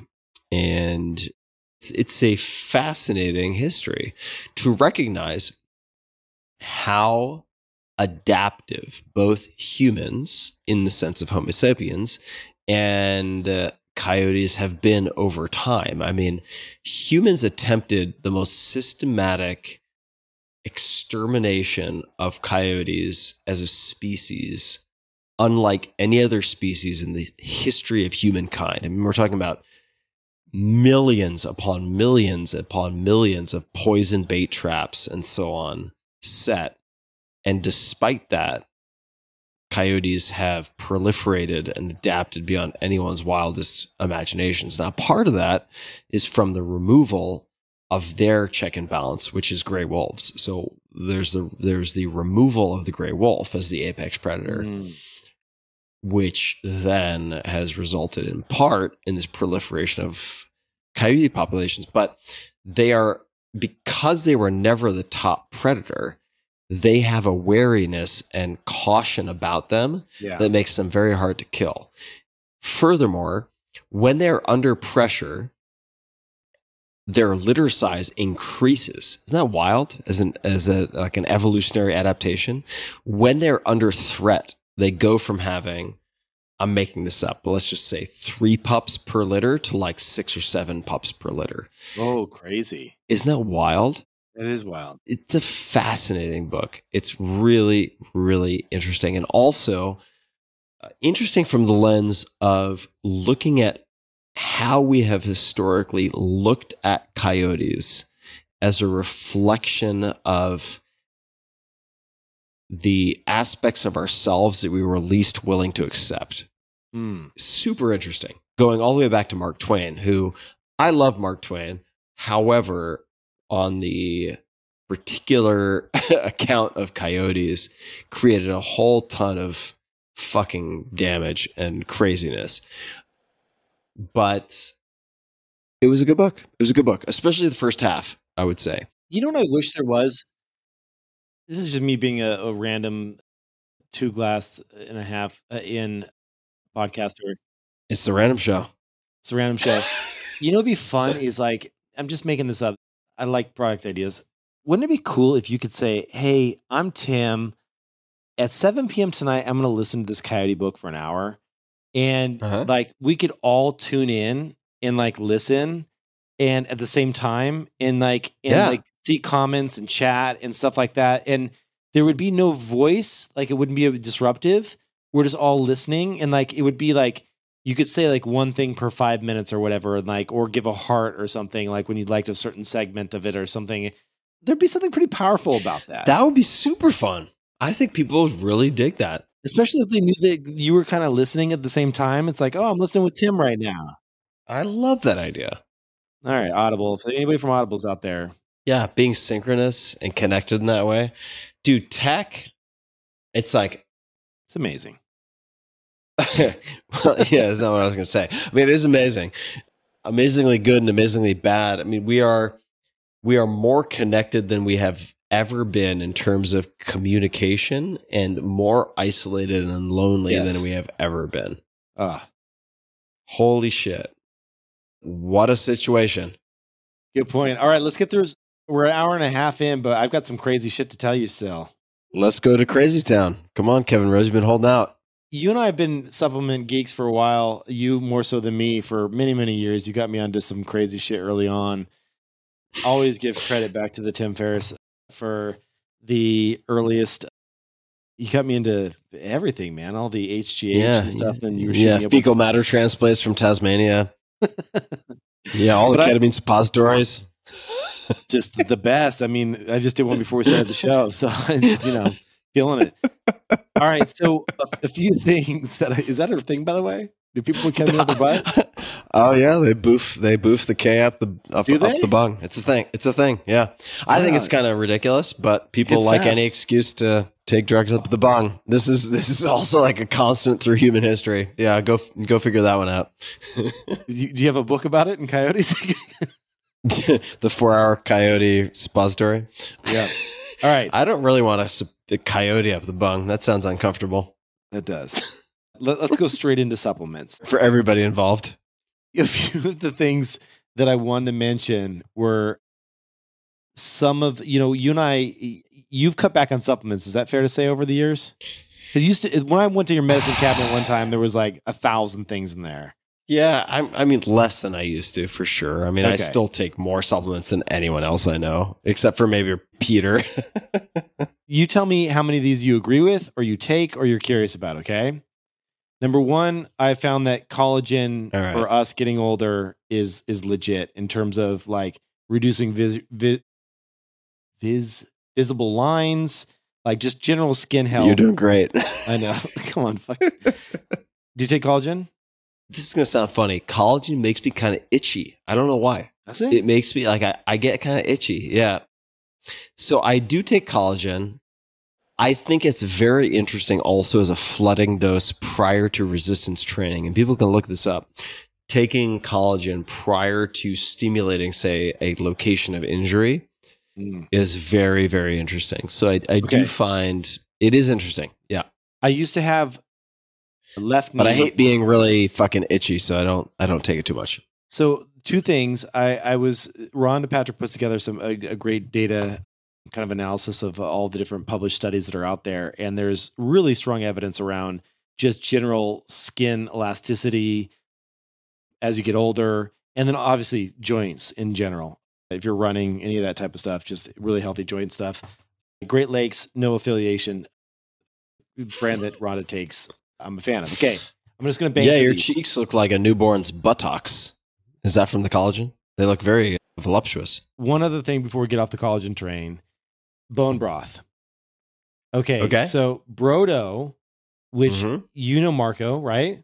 Yeah, I do. Of course I know Marco. Okay. So Marco, James Beard award-winning chef, best chef in New York City. Amazing. He's been on my podcast. Yeah, he's amazing. He's fantastic. He's fantastic. Here's the cool thing is I talked to him. Brodo Forever was his broth company where he shipped you frozen broth to your house.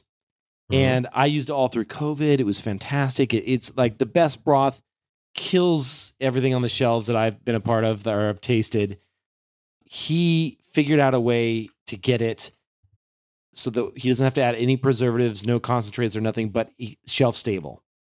So it's fantastic. And these are single servings. You rip them up and put them in a cup and just 1 minute in the microwave and you're good to go. It's my go-to broth. Brodo is fantastic. Brodo.com, no affiliation, not invested.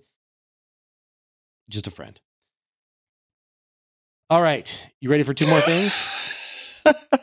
Squint and inhale. So I'll also mention, and this is a little self-interested because I'm one of the largest investors in this company, but so he has also played around with bone broth from Axis deer from Maui, which is from Maui Nui venison, which I'm very involved with. And the collagen and protein levels are fucking bananas. They're like off the charts to the point where people think there are errors in the lab reports. It's really, really wild. Yeah. Would they do pills of that? Because that would be really interesting in pill form. I don't think so. Right now, it's just whole food or nothing, which I kind of like because it forces you to do a little bit of work. But Marco is the master of broth. He really MOB. is. He really is. Yeah. Try out Brodo. 100%. And if you live in New York, by the way, he's got physical locations where you can go and get these broths like in cup form, like if you're going to a cafe. And you'll know, anyone in New York will tell you like it's the best. It's just legit. All right. A couple more things. 3 more things real quick. Aesop. You know the brand Aesop? Yeah. What is that? They make little tiny baby hand sanitizers now. And they smell amazing. AESOP. Yeah. Okay, do you not know this brand? No, I do know the brand. What are you using your hand sanitizer for? No, just like, when you're in Ubers and shit, you just got your little hand sanitizer, you got kids, Okay, so I just want to throw that out there. I have no affiliation. Next thing is creatine fucks up my stomach. It really does. Potential for disaster pants high. All kinds of things are wrong with creatine. But as someone that works out, you want to take it because you get a little boost in the gym and all that good stuff. Have you ever tried this stuff right here? Crealkaline. Yeah, I've got some in the bathroom. Do you really?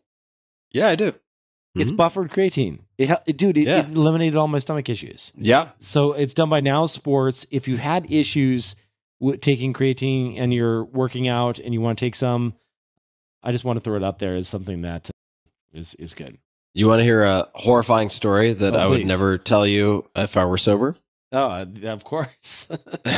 So I was in San Francisco and I was rushing to prepare for an international flight, long international flight. I can't remember where I was going, but it was a long flight. Like 12 plus hours kind of deal. Yeah, that kind of deal. And I was running around, and I had like 2 double espressos. I had some espresso machine. I had like 2 double espressos, a bunch of magnesium, and a whole shit ton of creatine. Like 4 grams, 5 grams? What did you do? Some stupid amount, like unnecessary amount. And thought that was a good idea for whatever reason. And so I'm driving to the airport and I'm like, oh, God, my stomach doesn't feel so good. And I'm like, oh, I'm kind of gassy. Oh, not feeling so great. And so, I do a little lean and just promptly shit all over myself. Oh my God. So bad. And Are you in an Uber? Right. No, I'm driving myself to like long-term parking. And I'm like, okay. And so I'm like, wow, this is a disaster. What do I do here? You bust out the luggage. Yeah, no, this is when I wish I had your Aesop hand sanitizer. And so I'm on my way and I'm just like, all right, how do I find the silver lining of this? Because this is so bad and I'm going to be late to my flight. I might miss my flight. And I call one of my close friends. I'm not going to mention him by name because I'm like, this is the one guy who's going to find this funnier than anyone else. So I call him and I'm like, you will not believe what just happened. And I explain the whole thing. And of course, he gets like extreme delight out of this whole situation, which like gives me some redeeming aspect to the whole thing. I get to the long-term parking garage and I'm like, what do I do here? So I like take off my underwear, wipe myself down with my underwear, chuck it under some other car, and run to my flight with no underwear on, with like long pants, obviously, and then sit down for like a 12-hour flight, smelling like I've just taken a tumble through a fucking slaughterhouse. Were you economy at that stage of your career? Was this? Oh yeah, this was like middle seat economy for 12 hours kind of thing. Fuck. It was so bad. I mean, it was bad for me. It was embarrassing, but it was like bad also for everyone around me. Yeah. And I'm not proud of this, but I've had enough domaine Tampere to confess my sins. Everyone's had a close call, if not a fatal disaster in this domain. Yeah, if you've had enough creatine and caffeine, don't lie to me. You've had disaster pants at some point. Either you saved it and you slid into home, or you had absolute like triage where it was a disaster. Tim, you mentioned Aesop for you wish you had some during this occasion. Maybe they'll want to be a sponsor. You could probably cut this little story out and use it and be like, you know, I shit myself one time, and if I only had Aesop hand sanitizer, the whole plane would have been happy. You know, I think that'll be one of their highest converting ads of all time. I have something to show you as an artifact, physical artifact. So this is the latest CØCKPUNCH coffee. I'm sure you can see it. It's very pretty. It's very like reflective and gorgeous. That is beautiful. That's a lot of CØCKPUNCH. How big is that bag? This bag is, how many ounces is this? Let's see. This is 10 ounces. So we got the CØCKPUNCH sort of Miami Vice magenta and teal type colors on the front. We got all the greater houses on the side. We got the 8-fold arena icon on that opposite side, which is also for the clerics, House Nemos. And then we got the sort of description on the back, QR code to like the whole story.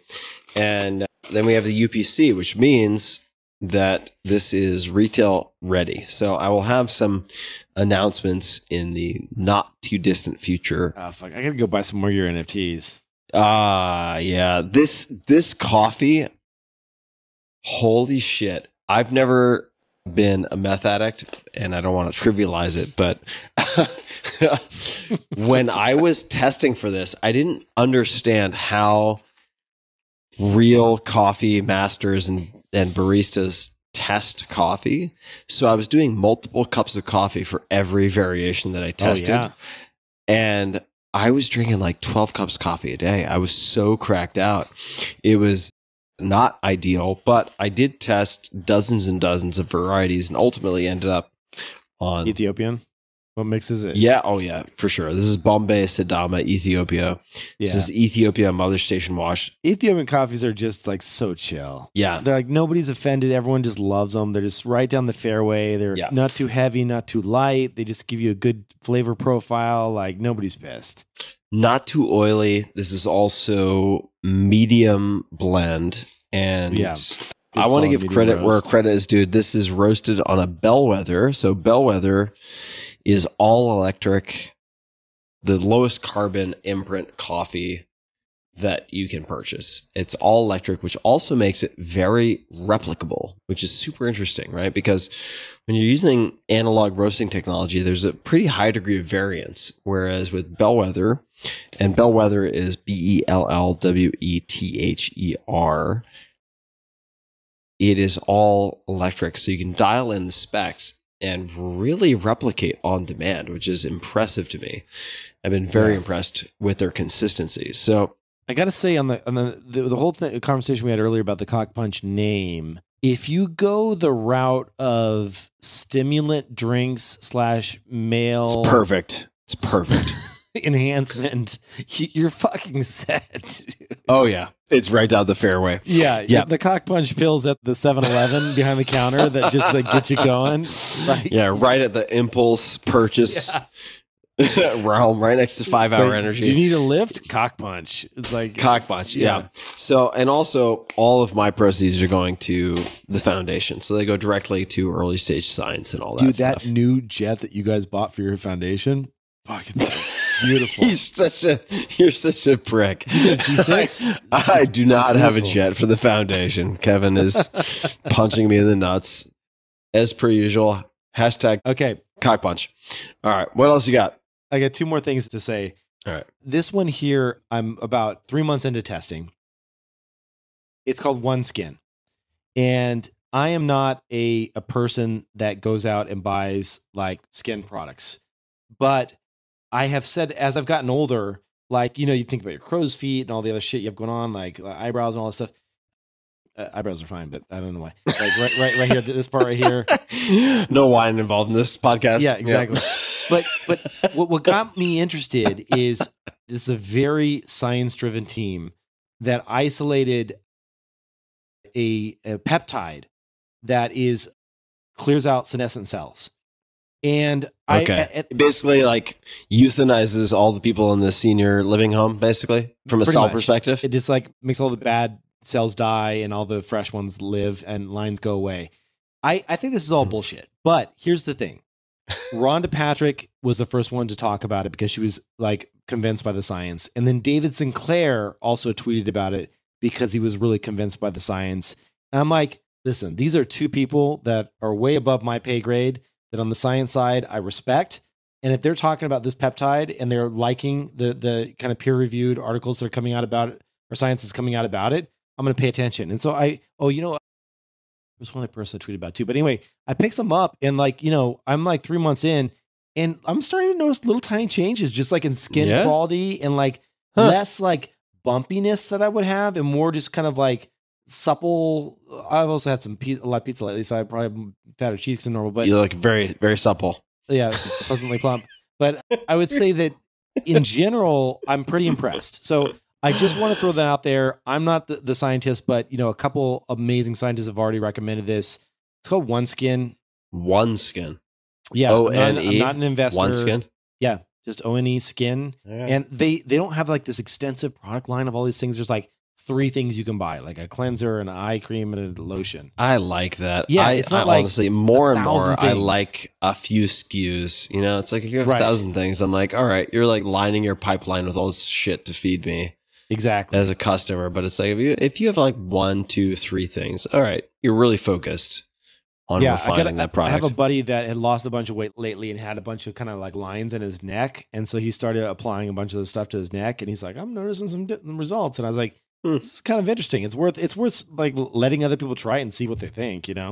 My crow's feet are like fucking brontosaurus feet at this point. They're so fucking significant. They're Dude, out you of control. Try it on one eye for 3 months. And just that would be fucking cool, right? Let's see what happens. Yeah, that's a good idea. That's actually that's a great idea. Try it on one eye. On your dates, end you're up like a end up a crow's feet pirate. That'd be great. just one eye. Your date's like, oh, something's going on. What was it called? No. Okay, one skin. Yeah. Anyway, all right. Lastly, this is a Peter Attia recommendation. I wanted a really clean protein for when I make shakes and work out. You probably know about ProMix, right? I don't know anything about them. Oh, so this is Attia's favorite protein, or at least it was as of a couple months ago. Is he an investor in ProMix? I don't think so. No, it's called ProMix. The founders, I was reading who's behind it, and it's like just insanely clean, like grass-fed, hormone-free cows, minimally processed. There's a lot of them that are out there like this, but I know Attia has a whole like SWAT team of people that do all the due diligence for him when he's considering anything new. And if he's going to say something's interesting, I pay attention. And they actually make these little tiny bars that are whey protein, like little Rice Krispie treats kind of thing, but they're not, they don't spike your glucose because I wear my continuous glucose monitor. And it puts on, I think they're either 15 or 20 grams of protein. And so I just have those as snacks that I travel with as well. So ProMix is his favorite protein as of the last time I chatted with him. So ProMix. And then do you want to mention this rice cooker? I think that might be interesting. Yeah. So I found a rice cooker. I don't have a link to it in front of me, but there was a rice cooker that I stumbled upon. So I love rice. Me too. Rice is fucking delicious. It's so good. And Tim, like back in the day, and you'll remember this quite well, but when you were into continuous glucose monitors, and then you got me into them shortly after, you used to have to like manually inject yourself with that big ass syringe. Do you remember to put those in? Oh, so bad. It was Do you remember how it was bad? Like it was like a barbecue fork tong that you had to stick in your abdomen. It was really bad. And you would watch the needle go in. There was like no quick action. You had to like push it in, then push it out. And then you would get this continuous glucose monitor. And this is like, 10 years ago. And you started doing it. I thought you were crazy. And then I like copied you like 2 months later and started doing it. Like 3 months later, started doing it. And one of the things I noticed, and I've noticed since my entire time doing CGMs, is that rice is my biggest offender. If I eat a cup of rice, my shit is through the roof on the glucose side. And everybody's different. Everybody has different microbiome. There's a whole slew of factors on what happens here. But here's the interesting thing. Toshiba, who is a trusted brand, came out with a quote unquote low carb rice cooker. And I was like, what the fuck is this? Like low carb, like this bullshit, right? We all know rice is high carb. Oh, what are they talking about? Brown rice? Like all this shit, right? Even brown rice spikes me, by the way. So I did the research, and what they've done is they created this clever little basket. They figured out that a typical rice cooker, 99.9% of rice cookers, you pour the water in, cook the rice, it stews in its own water, and your rice is done. You scoop it in your bowl. A bunch of the starch, call it like 70 or so percent of it, is released in that water during the kind of the process of actually making and cooking the rice. So Toshiba invented a new rice cooker. They call it their Fuzzy Logic technology rice cooker that has a basket that lets all of the starchy water drain to the bottom, and you end up with a much lower glycemic load. It cuts the carbs by 37%. And dude, I ate a cup of rice, and I'm telling you, I can see it on my CGM. It does not spike me nearly as much as the full rice, which I thought was pretty awesome. And I wouldn't have believed this in anyone else, but Toshiba came out with it. And I was like, okay, if Toshiba's going to put their name behind it, like they must have done the research, Yeah, they're big dog. It's $179. It's like, if you want to just cut a little bit of carbs out of you, or rice is a big offender for you, this works with like, it works with oatmeal. It works with the whole slew of brown rice, white rice, and quinoa, the whole range of things. But anyway, I just thought it was really cool. It's got 1,852 ratings with 4.5 out of 5 stars, 4.6 stars out of 5. So people love it. 300 plus have bought it in the last month. Let me ask you this: taste wise, is it as good? Is it okay? A little bit on the texture, little tiny bit on the texture, but like I'd say like call it a maybe 5 to 7% delta from what you're normally experiencing on rice. So you're not pissed. It's fine. Yeah. Nobody's complaining. That's a big deal. It's a big deal. I fucking love rice. There are so many carbs that I'm like, whatever, I can do without it. I love rice. Oh my God, do I love rice. When you go hog, like full hog on something, like cheat night, what do you do? I'll tell you what I did 2 nights ago. I went with Daria and we had a couple martinis. I pulled out of the fridge. I had this like mixed berry, like it was like a berry cookie ice cream or some shit. And like, do you feel like hell when you crush an entire pint of ice cream? Like, I feel like I've just like have sinned beyond belief. It's been a while since I've crushed a whole pint of ice cream. It's the worst. My weaknesses are super clear. My weaknesses are cheesecake. So my question for any wait staff is, from 1 to 10, no 7 allowed, how good is your cheesecake? And if they give me an 8, 9, or 10, I'll do the cheesecake. There's cheesecake, and then there's carrot cake. Carrot cake's good too. Oh my God. But it has to be super moist, and the icing has to be really, really, really good. I also can't have big chunks of carrot in it. If it has big chunks of carrot, I'm like, I'm fucking eating carrots. No, I don't want, like, carrot cake is a joke. It's fucking cake, right? I mean, no, if it's got huge chunks of carrot, like, I'm not Bugs Bunny. I don't eat. Exactly. Yeah, I don't have Some a carrot people do that, though. deficiency. I've had some fucking carrots in there, and I'm just like, why is there chunks of carrot? I'm not into it. No. Yeah, same. So those two I will always go for. Pint of ice cream, and look, if it's in front of me, I'm sure I'll eat it. If I've had, especially 2 drinks, like 2 glasses or more of any drink. Like tonight. Like tonight. So martinis. You mentioned martinis. I love a good martini. Is it an old fucker thing that they end up turning to martinis? Because I have become more and more interested in martinis. Oh my God, dude. So here's the deal, dude. Martinis, the thing that is so beautiful about them is that if you order it correctly, it is spirit clean. So it's not like a heavy, like there's no sugar. So here's what I do. I say, give me a gin martini. I typically go with, I like the less botanical gins. So I'll do a Boodles me too. Or something that's just like less botanical. And then I'll add in 2 olives and I'll say extra dry, extra cold. And then you're good to go. And just a tiny bit of vermouth. So on the dry side, rinse the glass with vermouth.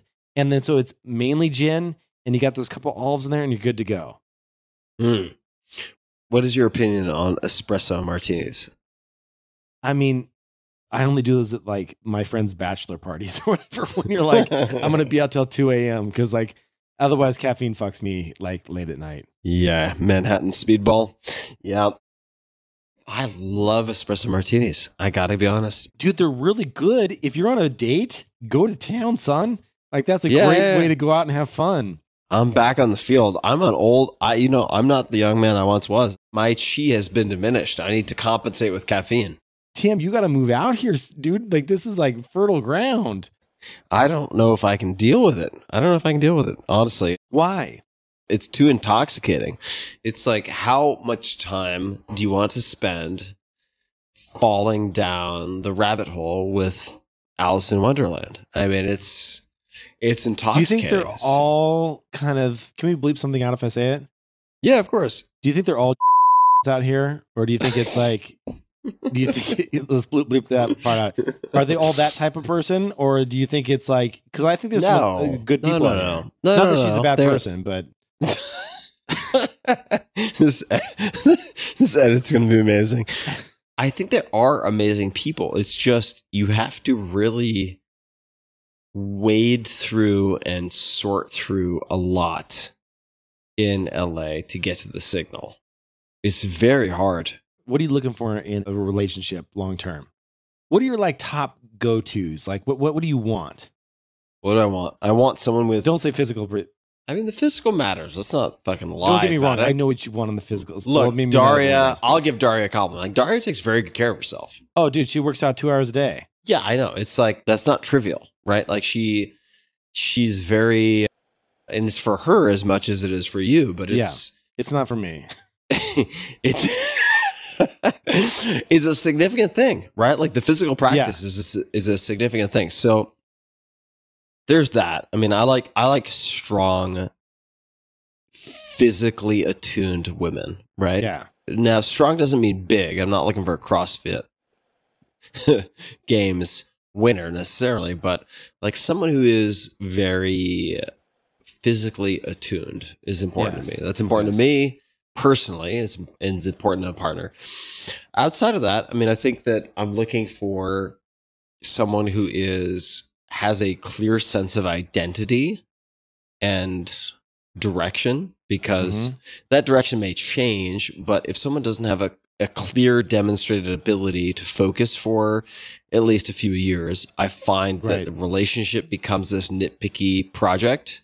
Right. Well, you don't want them also just like hanging on, right? Like it got to be their own show too, right? They got, not show, but you know what I mean? They got to have their own shit going on. They have to have their own shit going on. How should we wrap things up? I got way more things to talk about, but I know we've been going for a while. Do one more each? Yeah, sure. I'll give one. So mine is an app. You can find it on browser, on laptop as well, called Airalo, AIRALO, which is for cellular data overseas. And it is the easiest, most reliable approach that I've found to cellular data overseas. So if you're going to any country, you can buy a cellular data plan, even if, for instance, in my case, Verizon may not support. Oh, I can help you here. I got a better solution than this, but go ahead. All right. Well, I can't wait to hear.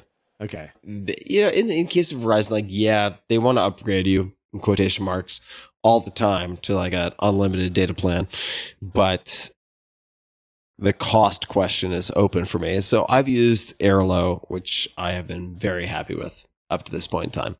So what's your better alternative? So here's something that most people don't know is that iPhones in particular, and I believe Android phones as well, they can support multiple SIMs. And at this point in time, they're called eSIMs because you don't actually need a SIM card. Yeah. So Airlow is an eSIM. Yeah. Okay. So Google Fi is just insane because internationally, they give you coverage in just so many countries. I don't have the exact number, but I put on a secondary plan. So there's two things that this helps you with. My main plan is Verizon, and I use that for data because they have good 5G.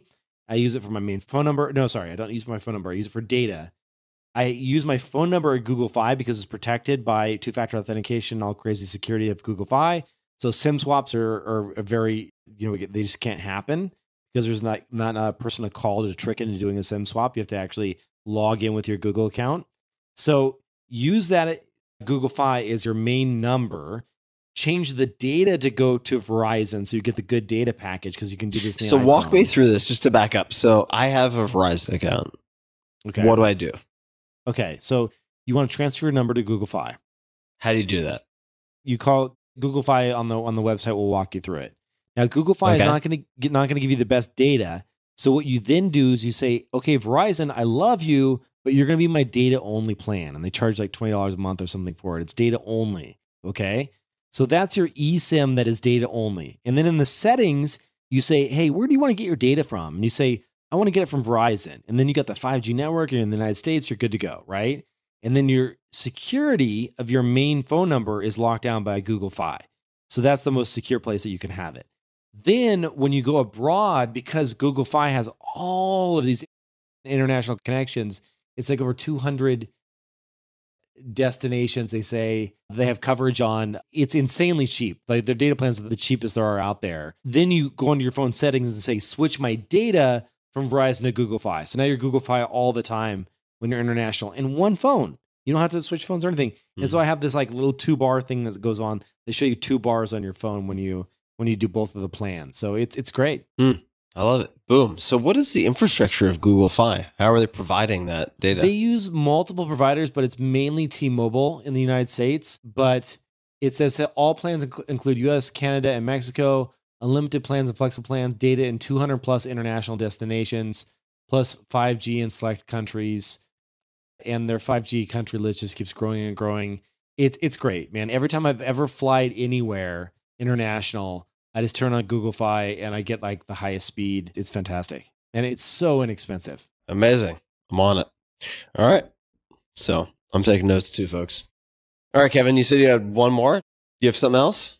Got a bunch of investing related stuff, but you can get that on my podcast, kevinrose.com. There'll be a link to the podcast at the top. But I would say the last thing, which is the absolute no-brainer right now, screw buying individual bonds. Like the rates are changing all the time. Vanguard, and this is not investment advice. This is just like me saying what I do personally.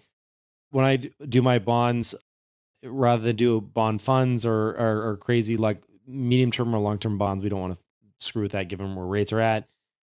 VUSXX is the Vanguard fund that I use. And I think it's a no-brainer in that it's 100% treasury based. So they buy US government treasuries. It's short-term bond fund. So all these banks right now are being like, hey, we'll give you 4.5%. We'll give you 4%, blah, blah. Screw that. Even though it may seem like a quote unquote high interest yield, you go set up a Vanguard account, buy this fund right now. And this obviously changes day by day, not investment advice again. Right now, it's 5.32% compound yield on Vanguard with like the smallest management fee, and they're just buying U.S. Treasuries. You're getting 5.3%. So that's what I'm doing on the bond side right now. Everything else, index invested, set it, forget it, except for NVIDIA. I also think that there's some upside in AMD potentially on the low end AI side. Wait, what? Hold on. Say that again. NVIDIA. NVIDIA, Yeah, I think, is going to 3 trillion. I think it's going to 3 trillion. The new plutonium. It's like the new arms race. Listen, AI is the shit. It's not going away anytime soon. It's not a fad. This is not VR, AR bullshit. This is really going to change the entire world. NVIDIA is the dominant player in this space. The stock, if you look at it, it's like scary as shit because the run up has just been like, you know, the most insane steep climb you've ever seen. I think long term it's going to a $3 trillion company. You know, it's at close to 2, hovering at 2 right now. This is a growth play. This is not, you know, an angel investment. I hold some just because I like to hold a few individual stocks. I think AMD is a good cheap play for this. They still have a pretty high price to earnings ratio. And they also, I met with a good friend of mine that's an insanely smart PhD from MIT that is one of the earliest inventors of a bunch of AI, sold his company to Apple. I won't name him, but he told me that the problem with AMD is they have an underdeveloped software stack for AI, but they're rapidly trying to fix that because I think that's the biggest like issue that AMD has right now. AMD is like way cheaper than NVIDIA right now. So if I was going to like say, okay, I've got X number of dollars for an AI play, 2 things: dollar cost average your way in. So you're not buying the high and not buying the low. You're just spending a fixed amount of money over 6 months or so to like slowly work your way into the market. If you don't know what dollar cost averaging is, Google search it. And then AMD would be like, if I put like 75% in NVIDIA, I put 25% AMD, not investment advice. TSMC is the manufacturer of all of the chips. TSMC makes NVIDIA chips, AMD chips. They are the backbone of this entire world when it comes to manufacturing CPUs, GPUs. The biggest concern there is they're in Taiwan. Hotly contested China issues. I don't touch it because I worry about China. I talked to my buddy, again, my buddy that's really, really deep on the AI side, one of my most trusted advisors on the AI side. He said that, and this was a big shocker to me, he told me that Facebook invested in AI a few years ago and bought up some of the best engineers in AI. So he would not be surprised if Facebook unveils some crazy, shocking, amazing AI tech in the next 6 months to a year. And so I trust him. I'm not buying Facebook stock because I think they're fucked up for a whole bunch of other reasons. They're spending way too much on VR and AR. But that was eye-opening to me. The other two big players is Google and Amazon. Google's only showing a little bit of their cards right now, not revealing the whole thing. Bard, their AI, is insanely locked down. The real Bard behind the scenes, if you're at Google, it's a 10x improvement over what they have publicly available. It's a lot better. I'll give a wink. It's a lot better. Last thing, NT Doi, Nintendo. Super Mario Brothers, second highest box office sales out of all animated films. Amazing movie. They're sitting on a fuck ton of IP. So a nibble for me is Nintendo. I nibble because I see them playing with Universal Studios. Could they be the next Disney? I don't know, man. Zelda could be the next Lord of the Rings. There's a lot of IP locked up there in Nintendo. I think that could be interesting. Yeah, that's interesting. That's fun. Whoever wondering, also Nintendo, way back in the day, Nintendo. I knew you were going to do that. You always do that shit. Playing cards. Initially, they made trading cards, Hanafuda trading cards in Japan. And they were so they still make them. Yeah, oishi. They're just beautiful and delicious. Delicious. Yeah. Utsukushi. Very beautiful. All right, man. Well, fucking A. We've covered a lot. That was great. So, nice to see you, buddy. Yeah, good to see you, brother. This was fun. Anything else you'd like to say? Kevin, you're going to point people to the new podcast, the Resurrected Podcast. Yeah, I mean, just if you head to kevinrose.com, it'll be at the header there. I'll make sure it's up. And I appreciate you all for listening. I promise some wild, crazy moments and some fun stuff. So thank you for tuning in. Kevin is very, very, very, very good at his format. So check it out. And for the show notes from this, God knows what kind of mess my team will have to untangle. But tim.blog/podcast, you'll find links to all sorts of shit. And Aesop, I'm sure. hand sanitizer for when you shit yourself. Exactly. Hashtag Aesop Disaster Pants. Sponsorship incoming. All right, guys. Thanks for tuning in. Talk to you soon. Bye.